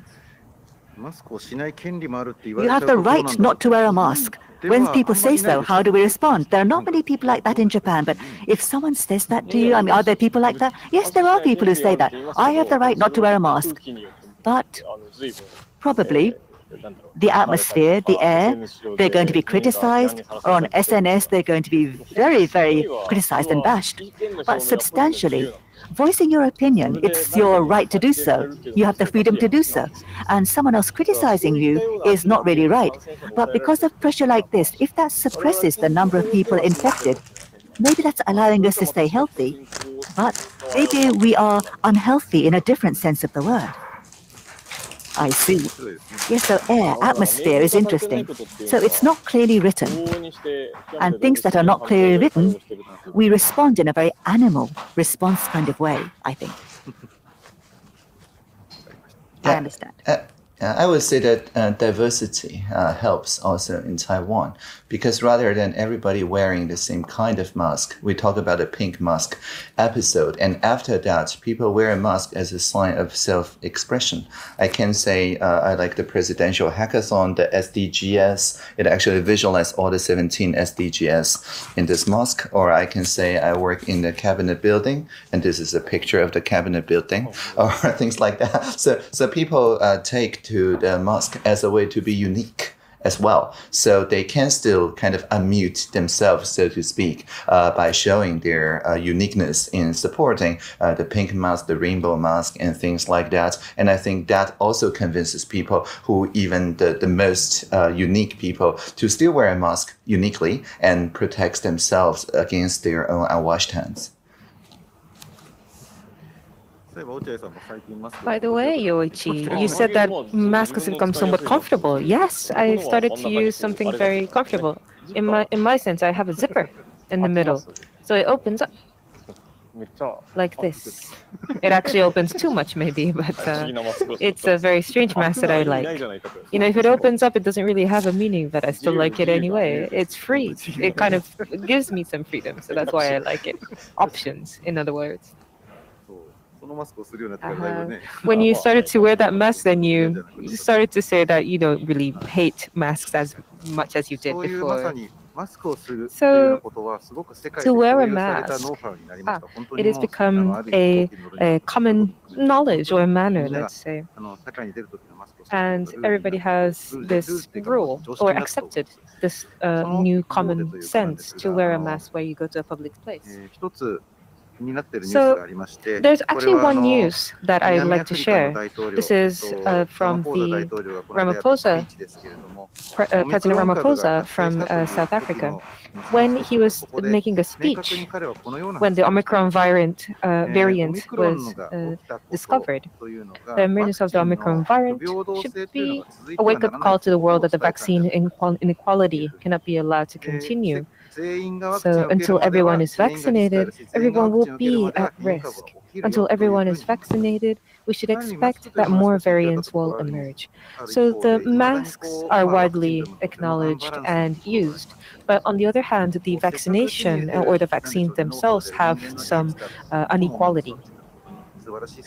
The vaccines were developed at a miraculous pace, but there's also this unequalness in its distribution.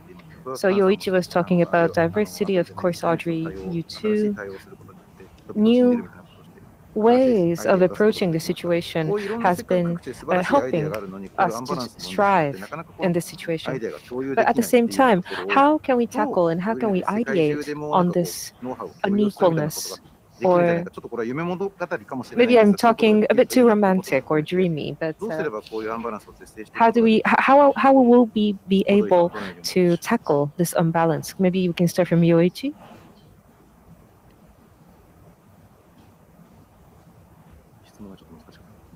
Maybe the question was a bit too difficult, but maybe you can start from Audrey in that sense. Okay. Okay. Sure. Yeah, so first of all, I was able to travel because I was vaccinated fully with 2 doses of AstraZeneca. Was because of partnership, right? People from Japan donated AstraZeneca vaccines to Taiwan, which formed the kind of backbone of our mass vaccination platform. Without the Japanese donations, the platform that you showed that I helped build and design could not operate because we wouldn't have anything to vaccinate people with. So again, my gratitude and sincere appreciation of this partnership.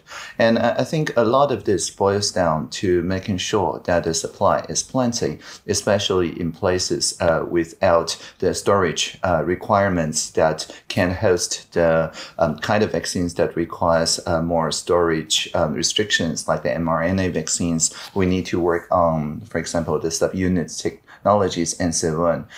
In Taiwan, of course, Medigen is currently undergoing the partnership with the Coalition for Epidemic Preparedness Innovations, the CEPI, as well as the WHO as a kind of phase 3 study on both mix and match, and as well as the vaccine itself. And once proven safe, then it would be much more easy to distribute to the places with minimum storage requirements. So at the end, I think that could be solved with supply side technology, and we're working on that.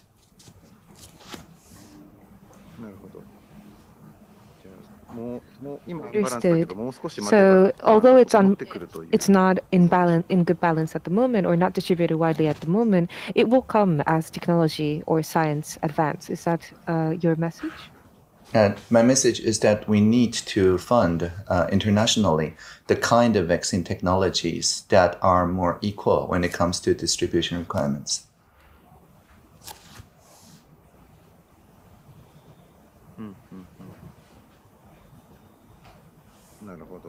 Understood. So Yoichi, especially around vaccination or vaccines, there's a disparity between countries. For example, in Japan, we were able to share with Taiwan, but there's a lot of issues around Africa, the global south, and you've been mentioning about this a lot. I think this is a unsolved issue. What do you think about international balance? It hasn't been solved at all in the past few years. I think it's one of the most hard issues that we need to tackle. And one of the main issues regarding vaccination is about fundings. And maybe some part of it can be about the diplomatic issues. For example, which country is coming from where, or where, and there are some conflicts between that part.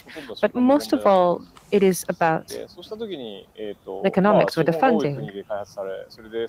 So there's a certain new vaccination being created, then it's monopolized, and then it also creates new fund. But I think the most important thing is to make it open source. And how to make this open source with a safe verification method is important. I think we can make an open source platform. I think we can make a new OS. I think we can make a, for example, a new Web3 or blockchain or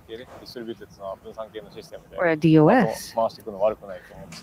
So we can have new ideas. How can we apply these kind of new methods to vaccinations or medicine? This is a very difficult issue. We are making medicine in a very centralized system, very closely related to the nation state. What are we doing with vaccination, with vaccines? It's actually about information, about protein and acid. So how can we utilize these information so that everyone can make this by themselves? I think that's one of the core problems that we are facing.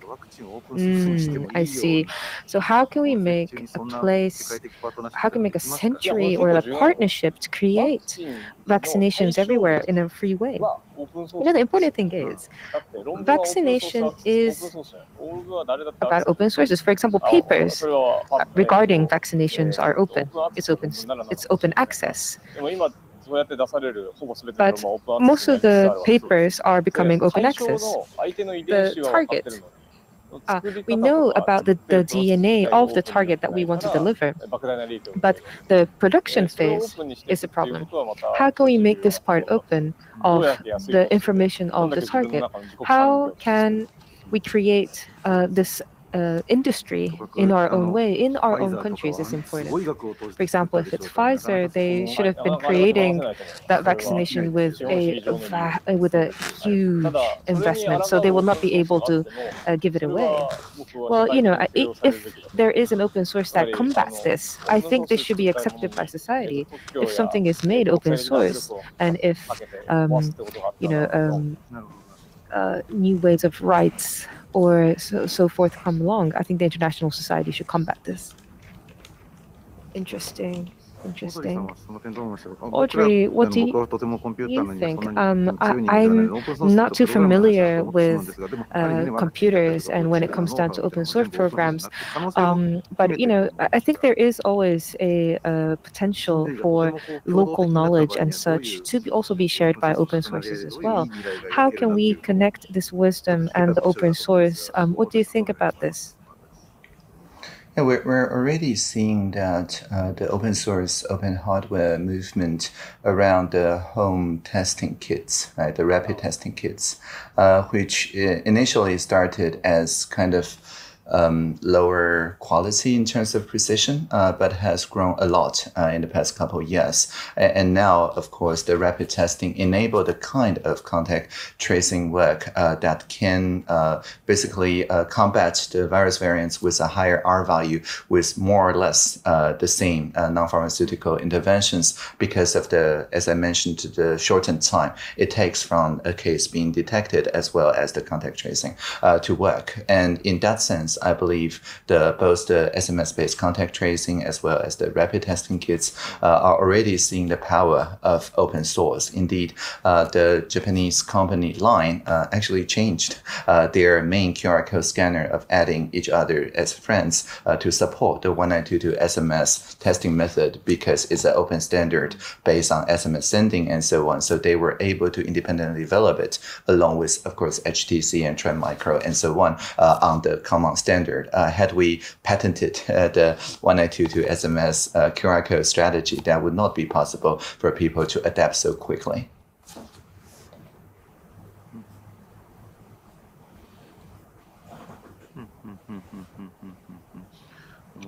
Interesting. 確かですけど、落合さん、デジタルネイチャーって本の中で楽園と奴隷に分かれていくんじゃないかっていう中で、 You talked about how people are going to change to heaven and slaves, and one solution might be open source. なんでしょうね、本当。 So どっちかっていうふうに it's one or the other.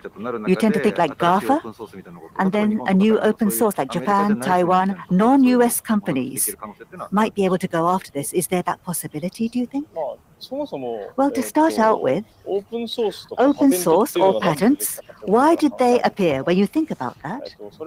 That is, all over the world, if I want to use a different Facebook, then Facebook doesn't have that. If I want to create a different iPhone, an iPhone is an iPhone, Coca-Cola is Coca-Cola, Toyota is Toyota. So one brand or one structure, everyone with law, capital, using things like that to tie it down. This has now become more complete. So now, a lot of indigenous peoples are using smartphones on the earth. It's like a chain of rights, and places that are unpolluted are difficult to find.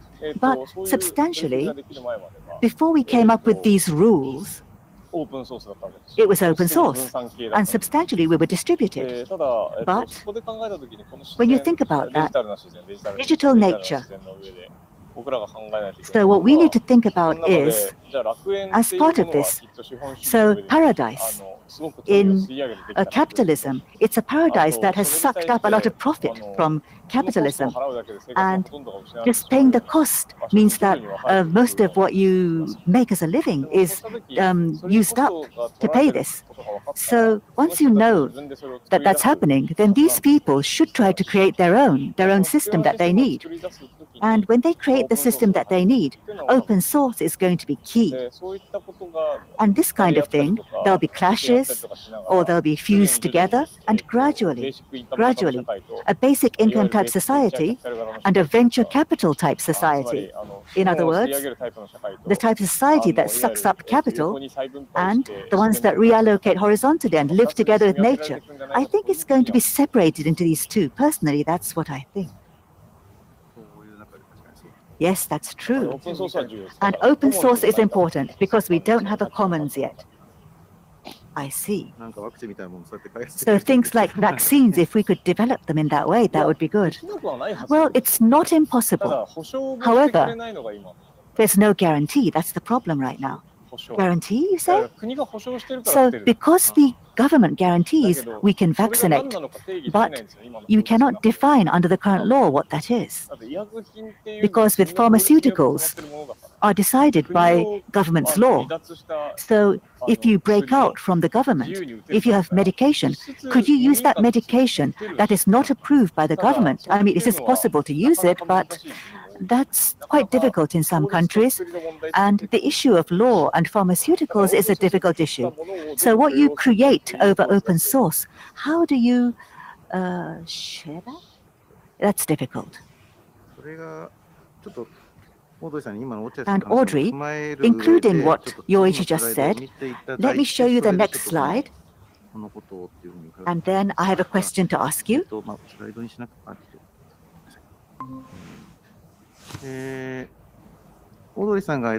Audrey, regarding partnership for the goals, so that's the 17th SDG, and this is, out of the 17 SDGs, this is the most important. I remember you saying that. So why do you think so? That's my first question. And this goal, especially under COVID-19, what meaning does this goal have? Audrey-san, I'd be interested in your views. Certainly. So I always sign off with live long and prosper.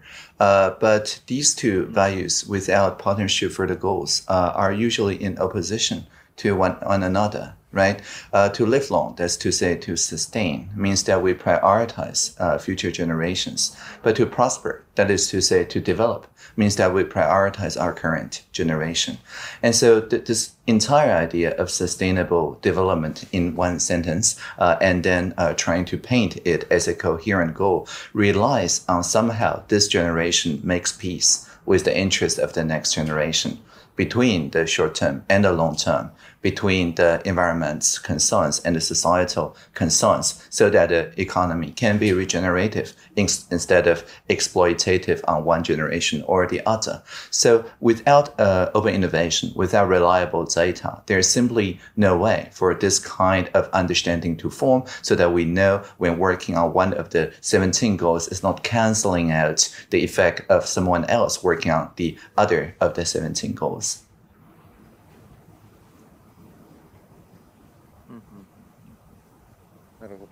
I see. So based on this, I believe that among partnership for the goals, we talked about mutual sharing of innovation. And regarding this, you were saying you think this is very important. So overcoming national borders, do you think this is possible? Mutual sharing of innovation, is that possible? Or like the vaccines, is this going to become distorted? Well, are we not doing it right now? So it's not just possible, we're doing it right now. You're doing it, excuse me, I see. For example, mutual sharing of innovation. Can you give me specific examples of what's being done now? Yeah, like literally recording this show together. So as we are recording this together, our conversation, of course, I have our own camera crew taking the picture. And we also have all of your voice, including the interpreter's voice, that we're going to ask you whether it's okay to contribute to the Creative Commons. And if you said no, of course, we will remute you. But if you said yes, then of course, we will publish this into the Creative Commons, where anyone, including hip-hop bands like Dos Monos, can remix into their own liking. And so when Yoichi talks about digital commons, this is by definition the digital commons. And we're contributing to the commons as we speak, like literally as we speak, across the jurisdictional borders. I see, right. I agree. So Yoichi, the other day, you were saying, even if you speak on the media, it just gets consumed. And in the end, it doesn't come into reality, so maybe you will not speak about it. But in a true sense of the word, we have to have a commons. What you say has to become commons, because there are people who listen who do not execute. So regarding this, could you please tell us why you said that? Well, when it becomes a buzzword, most things disappear. In other words, a buzzword, and what we really have to do, the direction is slightly off. There's a mismatch. And the value itself, for example, the moonshot, the moon itself does have meaning, but the word moonshot probably has no meaning at all. So going to the moon is important, but the word moonshot becomes a buzzword, which means that in the end, no one goes to the moon. So at a time like that, the popular words right now, or words that people say, and then things just settle down and nothing is done. So what do we do about that? I'm very interested. So that buzzword, people talk about it and then they're satisfied and then they don't take action. There's a lot of things like that. So regarding the moon, you should talk a lot about the moon, but talking about moonshot a lot has no meaning. I see, that's true. And Audrey, regarding this theme, so just talking about it and people don't take action, there are a lot of things like that. With COVID-19, there have been a lot of good buzzwords, but we don't really see action following. So what should we do? What can we do? Audrey, could you let us know what you think? Yeah, I do believe that it's possible to communicate in a as-is way, right? Describing things as it is. If it's in the commons, well, we call it commons. We don't call it, say, metaverse. And then using the words that represents the everyday meaning of what we're going through allows everyone to understand how to take part.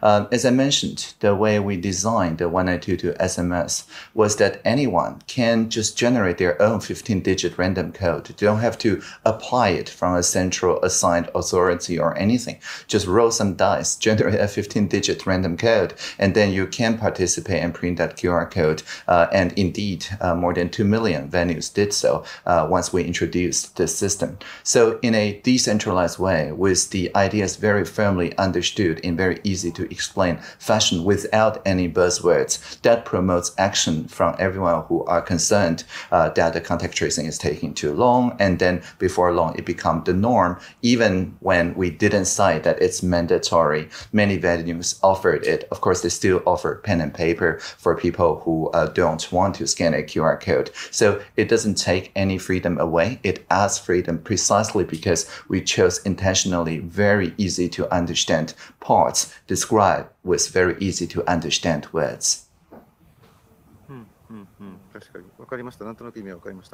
Understood. I think I understood. So not to say that we have to do a QR code, but actually just doing one by one, and that will create a custom or activity in the end. That is the moon. Say it after you do, maybe. That's another way of saying in my words. Thank you very much. So I will hope that this program does not become a buzzword and be consumed. I will do my best. Really? So, finally, we would like to go to our next theme. So I would like to share my screen again.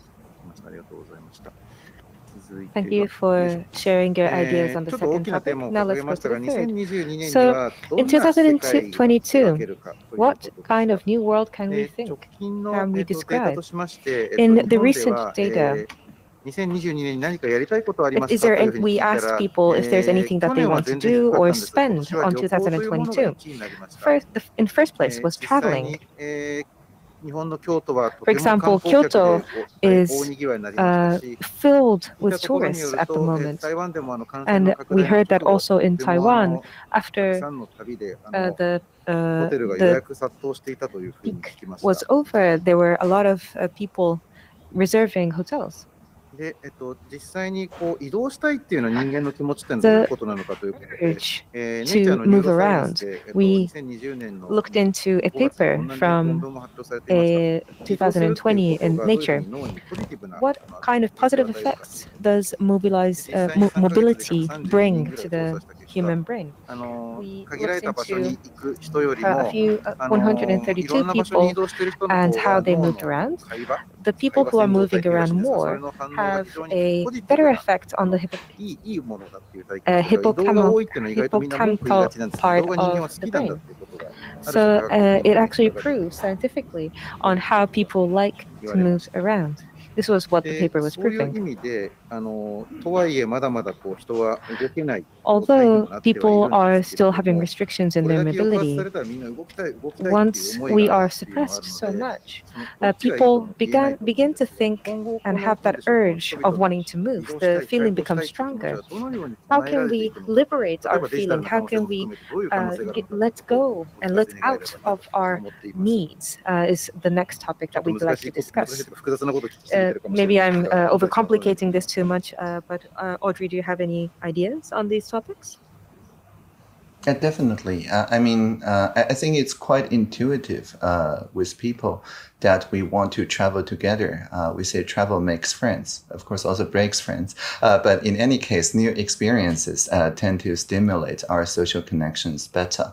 So I do think that in two different aspects. One is that interactive, immersive video gaming, for example, is also a change of scenery. And we've also seen that it has skyrocketed over the past couple of years so that people want to spend more time in, Minecrafts or Gather Towns for the simple configuration, but more and more complicated configuration that designs a truly immersive experience, co-presence, shared presence as well. So that's the first part. And for the second part, we are also seeing that people take to domestic traveling because Japan and Taiwan are both relatively safe. So we take much more time to spend on the places that are not very far, certainly not a different time zone, but a different culture. So we start to discover the cultures that are nearby, but were previously ignored by our current community or neighborhood. And that brought much more conversations among the 20 national languages in Taiwan, including the sign language, which is also a national language here.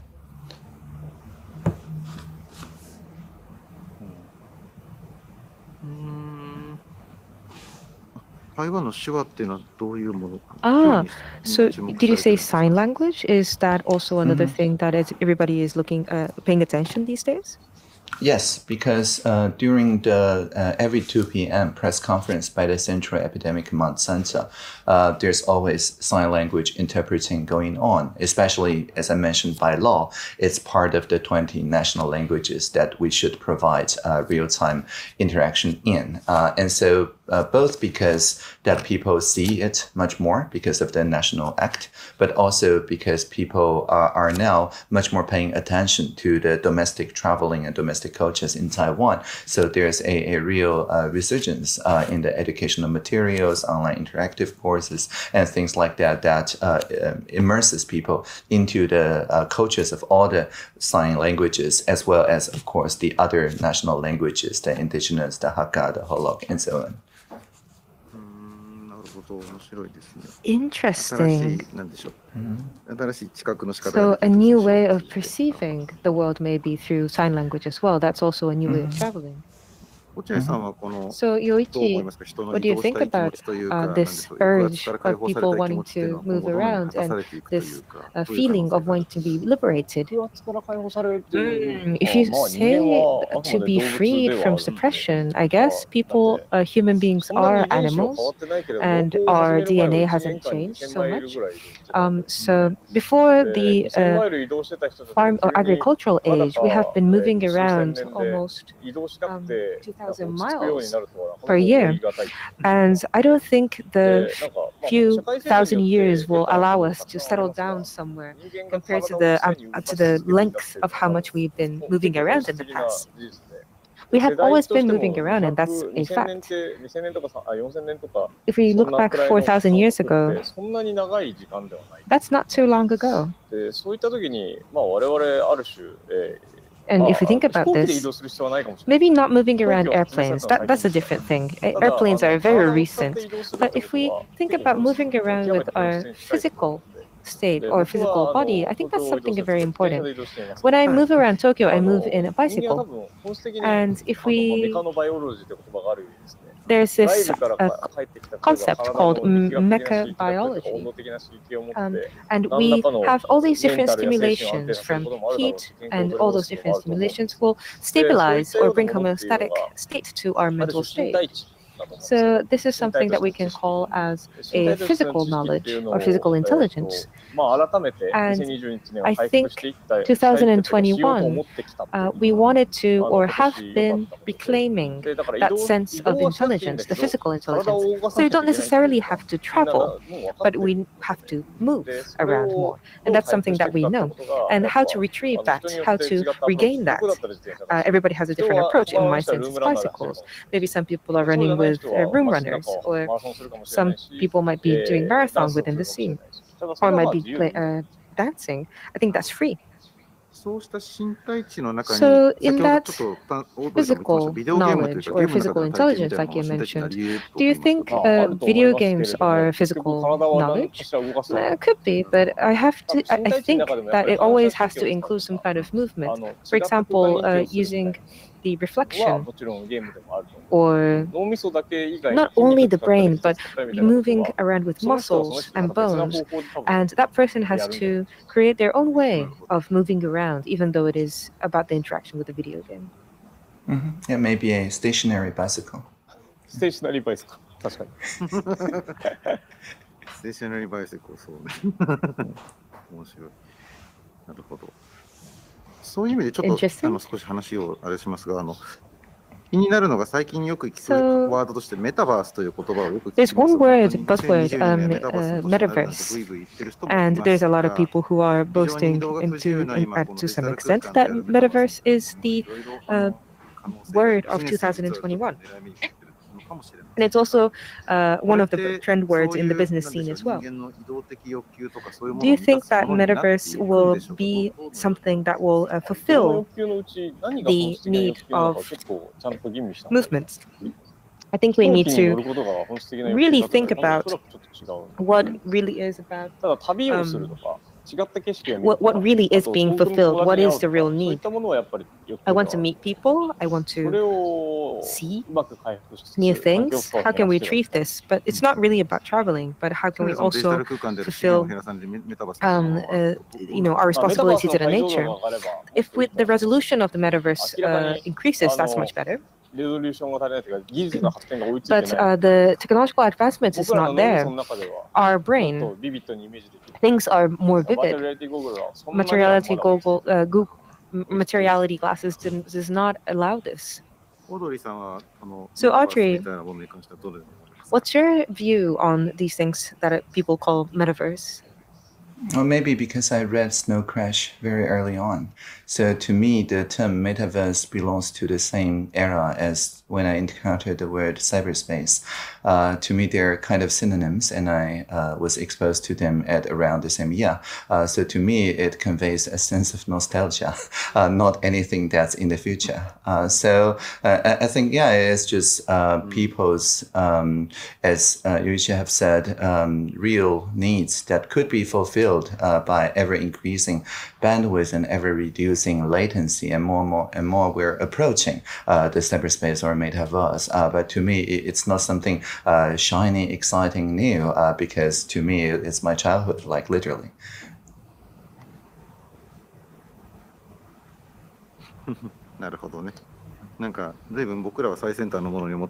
I see. We think it's state of the art, but it's been talked about for a long time, metaverse.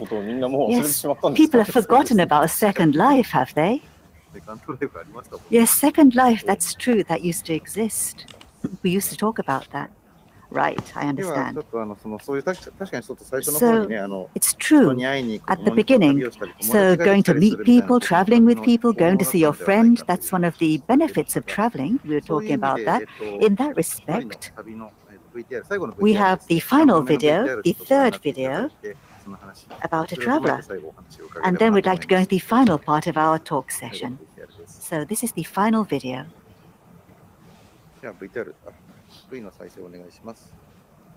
Could you please play the video?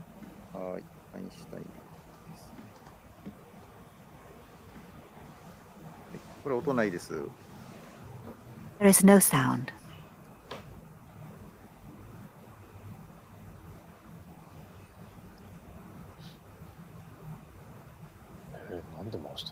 Why are they turning that?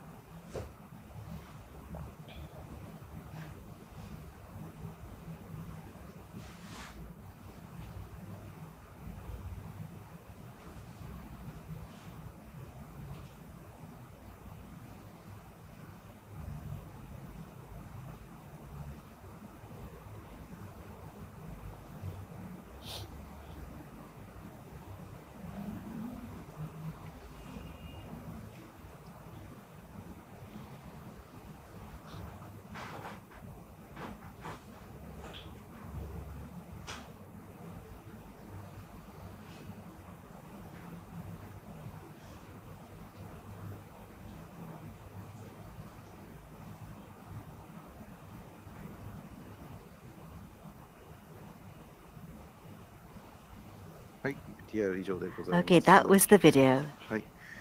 And Yoichi, in the briefing, he said Einstein attracted his attention, and I looked into this. This was interesting. So after World War I, he traveled in Japan, and after World War II, after his reflection, this led to global peace movements, and it was experience traveling that led to change the future. So regarding Einstein's travels, what do you think? Yes, there was more of a story to this than expected. So when Einstein came to Japan, he was welcomed. I remembered reading an article about that. And Einstein is European, so in Europe, he spent time there. And then in Japan, Japan is very pastoral. And Japan probably seemed very interesting to him. And in the war, after the atomic bombing and before and after, he probably thought a lot about that, I think. So this kind of thing. And on the internet, if you're involved in IT and the internet, we, in any country, so we think about C+ or any language that's not a natural language, we write our programs using common languages. We don't really think about this. And in the world of IT, the physical things do not move in most cases. And we don't really fight or shoot bullets or launch missiles. We don't really think about that. But, of course, to control missiles, IT technologies are used. And to kill people using drones, software, machine learning is used. So this kind of thing. How do we think about that? For us, we should be more sensitive about this. But things that are based on IT, they're close to ideal, close to the ideal. So the cruelty of human beings, you tend to forget about that, not feel it. And I think in the 2020s, we should not avert our eyes from that. So Einstein probably he talked about the theory of relativity, and there was a lot of molecular physics that blossomed. And I think that was a very happy time of his life. But from there, in the United States, there was the nuclear bomb plan. And watching that, he probably noticed that there were a lot of problems. He probably realized that and sensed that. Yes, that's very interesting. So if this interpreter had not been traveling with him, he would not have thought about who they were bombing with the A-bomb. So because he had traveled in Japan, he thought, Hiroshima, Nagasaki, that's where I traveled with the interpreter. So knowing about that country is important. You cannot imagine what you have not experienced. And Einstein, he traveled in Japan. That's why the atomic bomb that he developed brought suffering to Japan. And he felt very guilty about this. And with his friends at the time, he tried to start the peace movement. So knowing your counterpart means that you know the world beyond. And in that respect, overcoming national borders and being connected is important. That's one of the lessons. So Audrey, what did you think about the video? Yeah, definitely. I think I said many times that while IT is about connecting machines, digital is about connecting people. And the reason why we want to connect people is not just for connectiveness sake, but rather that we want to understand each other so we arrive at common values, and also to innovate and let our innovations tackle the challenges that arise from pursuing of those common values together over many generations. And so it means bringing together the values of people existing in different localities, different time zones, but also opening up to the possibility of future generations. And both are key to the peace movement, because without this understanding, we will be in a dark forest, as some science fiction have suggested, where war is an inevitable result. And so just by changing the dimension of connectivity, can we avoid war and search peace instead? So in that respect, last year, Audrey was saying something interesting. He was saying the world with COVID-19, the world has a common problem. That's why mutual understanding has moved forward like no other era. That's what you were saying. And do you think things are improving further? Or going forward, do you think there's lots more homework that we have to think about? What do you think? I think we are now progressing to a point where international workforces on specific counter-pandemic measures can be assembled on top of open access and shared learning platforms and so on that are the backbone of further research, for example, on mitigating the climate crisis and things like that.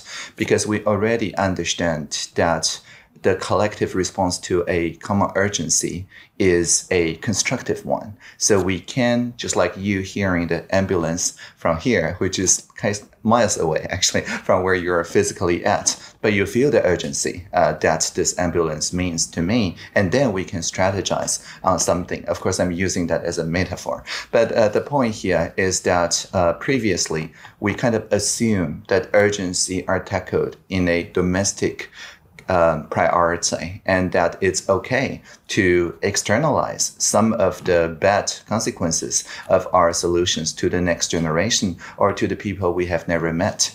But during COVID, that's not the norm anymore. Just like showing off is not the norm anymore during COVID-19 on social media. We're now turned to a new direction of, as I said, the global neighborhood around common urgencies. Of course, there's a lot of work still to be done, understanding the climate situation as we now understand the coronavirus strains and so on. But I think we're pivoted to the right direction.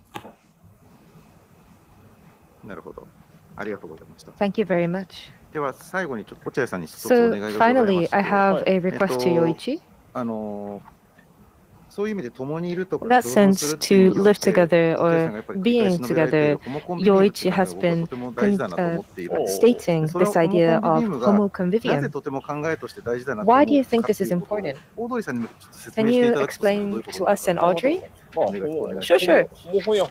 So homo something something or homo blah blah blah. There's a lot of these. Homo sapiens, homo ludens, homo fable. So homo ludens is about people, is about the humans are about playing instruments, theater, games, and have been creating culture. Homo fable is about making tools, making new things.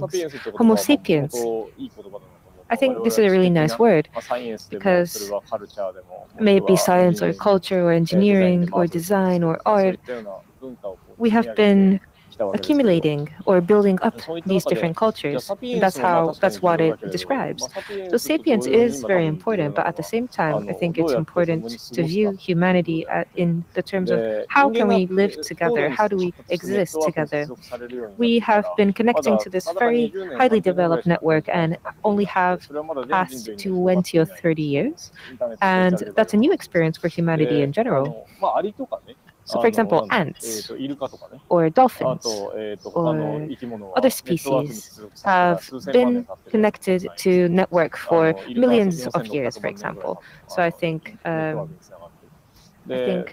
dolphins has been connected for 46 million years, for example. So anyway, convivium comes from a Latin word of being together, and in French it means to live together. In English, conviviality, it means to party. In Spanish, convivencia, it means to coexist. In the history of Spain, if we go back 500 years, the convivencia, if different people from different religions live together for 500 years, it is a state of convivium, how to live together, how to be a connected humanity. What can we think? And how should we think? What is our characteristics and how are we evolving?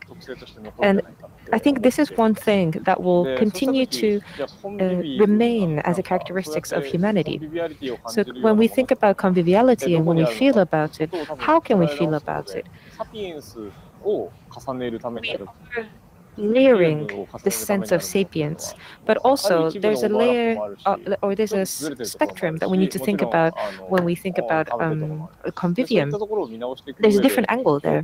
When we rethink about this, I think the body or the physical is looking for convivium, sharing spaces, having intelligence through our bodies. And then when you talk about sapience, reading a paper from somebody who is in another place or from another time, but you can also imagine it in a very vivid way. That's what sapience does. But to overcome our great divide, I think we need to think about this convivium aspect of humanity. So sapiens will implement IT, and we are trying to pursue our way as a Homo convivium. So what's your idea, after hearing this explanation, Audrey? I think it's great. Just as I put a 1 in the sapiens, there's still a I in convivial that I can put the 1 in to digitalize the part of the word. And that's important because, as I said, part of me now are being augmented by the assistive technology, not just the eyeglass, but also this one-side earphone, which is the shape of 1, I guess, which connects me, right? The sapiens part of me and the convivial part of me to Yoichi and the interpreter and the moderator, and really another world altogether, miles away. But that's conviviality because we're sharing each other's presence, although in a fragmented fashion. But that's still important because it brings up new inspiration and new possibilities that let us think beyond our immediate corners of the world. So I fully understand and support this idea of Homo sapiens not being analyzed as individuals, but rather as convivial animals.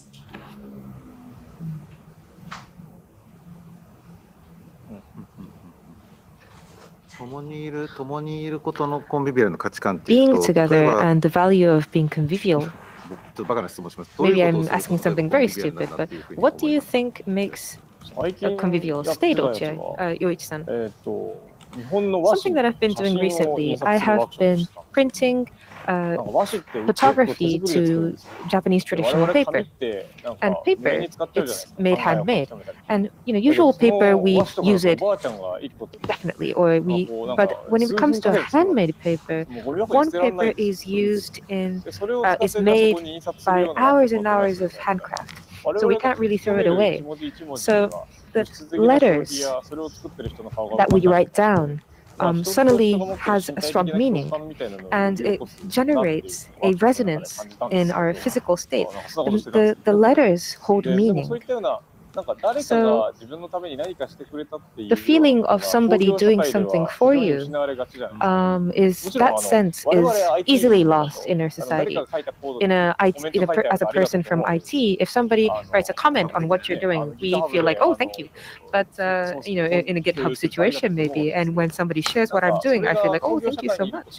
But when we're here, we always forget, or we tend to forget, somebody has done something for me, for a mutual understanding, and to share that sense of existence. I think that is the importance of conviviality. That was very easy to understand. To see the face of another person, or how to create tools to see the opponent, I think that's something important. Indeed, indeed. When, I think, Audrey, you yourself, you are a programmer, but for a person who can't write any programs, we have a feeling that we can't see the face. We have no idea how to write, and we have no idea who is writing. But, I think each programming or masterpiece that is brought out from that has somebody who has produced it, and there is an intention and a meaning behind that. So we're kind of going into... So what do you think as, a programmer?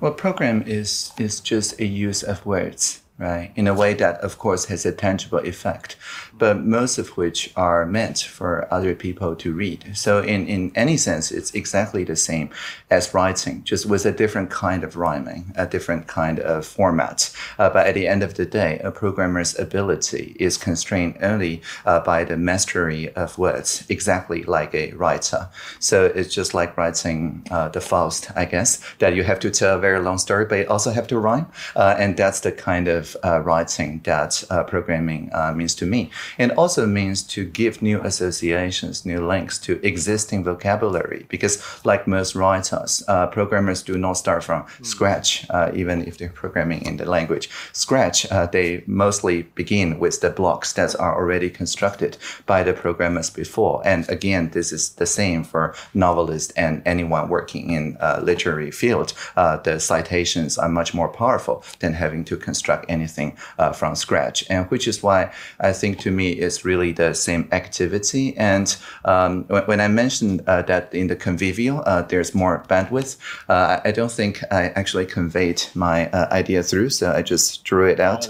There's actually now, double the bandwidth of the binary in the homo and the convivial in an intersubjective way. So, and what I mean by this, more than a wordplay, is that when we write programs, as a programmer myself, we always have the next maintainer, the next programmer that's going to reuse my program in mind. And in a sense, it's communication between two human beings as well. Indeed. So, Yoichi, you actually cite a lot about cloth to or patchworks to connect different things and making something. I think when it was a time where people didn't have any enough substances or like enough material, people in, for example, China and Japan, the materials to make clothes were very, very rare. So that's why we began to create patchworks, and that was very important. When people do not have enough resource, people start to create something new rather than consuming. That's one aspect from the resource perspective. When we talk about IT, when we have resource, it starts to rot, it starts to go to waste. But IT, but when it comes to IT, if something is left back from, let's say, 100 years ago, we can reuse it. We can continue to think about it. There's a freedom. So we can actually think or try to solve something that hasn't been solved for 100 years. And then there's something that we can realize so through people, we can have that length of finding joy and finding problems beyond time and space. So I think we can actually continue to weave the different issues and riddles that humanity has been finding out. So I think we can continue to dig in deeper into these topics as well with you. No, I think we've heard lots of good things today. And when you meet next time, what would you like to talk about? That's what I'd like to ask you. Well, what I'm interested in now is, the other time I was in the mountains in Gifu Prefecture. That's in the center of Japan. A lot of forests, deep forests, and it's a mountainous area. And only around the rivers there's flat land. That's the only place where there's flat land. And back in the Jomon era, around 12,000 years ago, that's where people were living. And in an area maybe 10 kilometers, 15 kilometers aside, in a historic site, you see pottery or earthenware from around 10,000 years ago. And these people, they were hunters and gatherers, and they wandered around in that really small area. And maybe 12,000 years ago, 10,000 years ago, they were wandering around this tiny area. And that's really actually very difficult. A variety of civilizations, they do not last that long. And after agriculture, cities will change. But with the hunter-gatherers, the people's lives, here, there was a good balance. And for more than 10,000 years, they were able to wander around and continue to exist. However, the land was acid, which means that their bones melted away, so we cannot tell what they were like back then. But they're pottery, they're earthenware. So if you use them 30 times before, they were unusable. So people would throw them away and then rebuild them. And there are lots of these being unearthed now. But this kind of not much burden on the environment and the number of people converging. So this kind of way of living exists across the world. And there are lots of hints that they can give us. Back then, they had no writing, and there's nothing that was saved, so we cannot tell. However, so with current archaeology, looking back over the past, and when we think about our current sustainable ecosystem, as we continue fieldwork, I'm sure there are lots of things that we can realize this year. And I hope that we can come to you and with the answers. So Audrey, so we talked about civilization. Will we be able to talk about civilization the next time the two of you meet? As I mentioned, I will be bringing my undivided attention. My interest always is to listen. And then I trust my future self will think of something to say.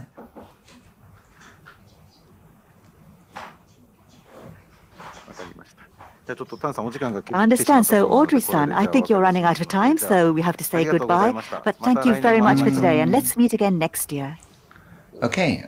Well, we did go through all the units that we want to talk about, right?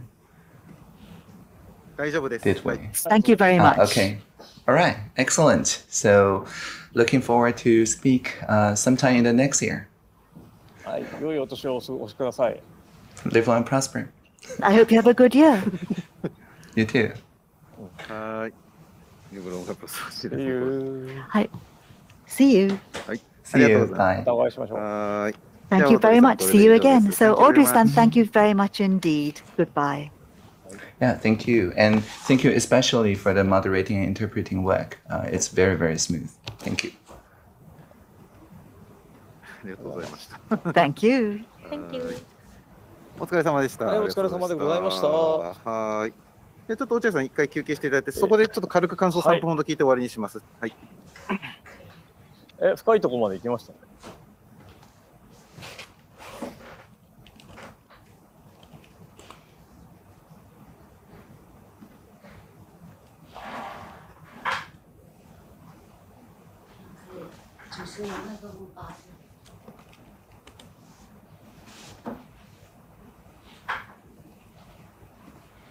下最后一个，他起身。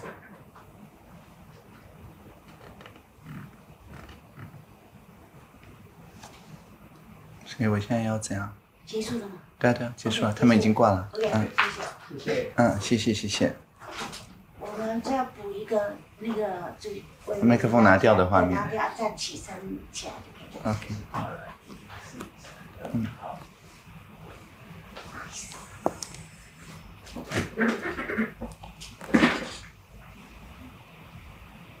这样可以吗？好 ，OK， 好，谢谢。好，这样 OK。好，谢谢。谢谢，不好意思。谢谢，没有。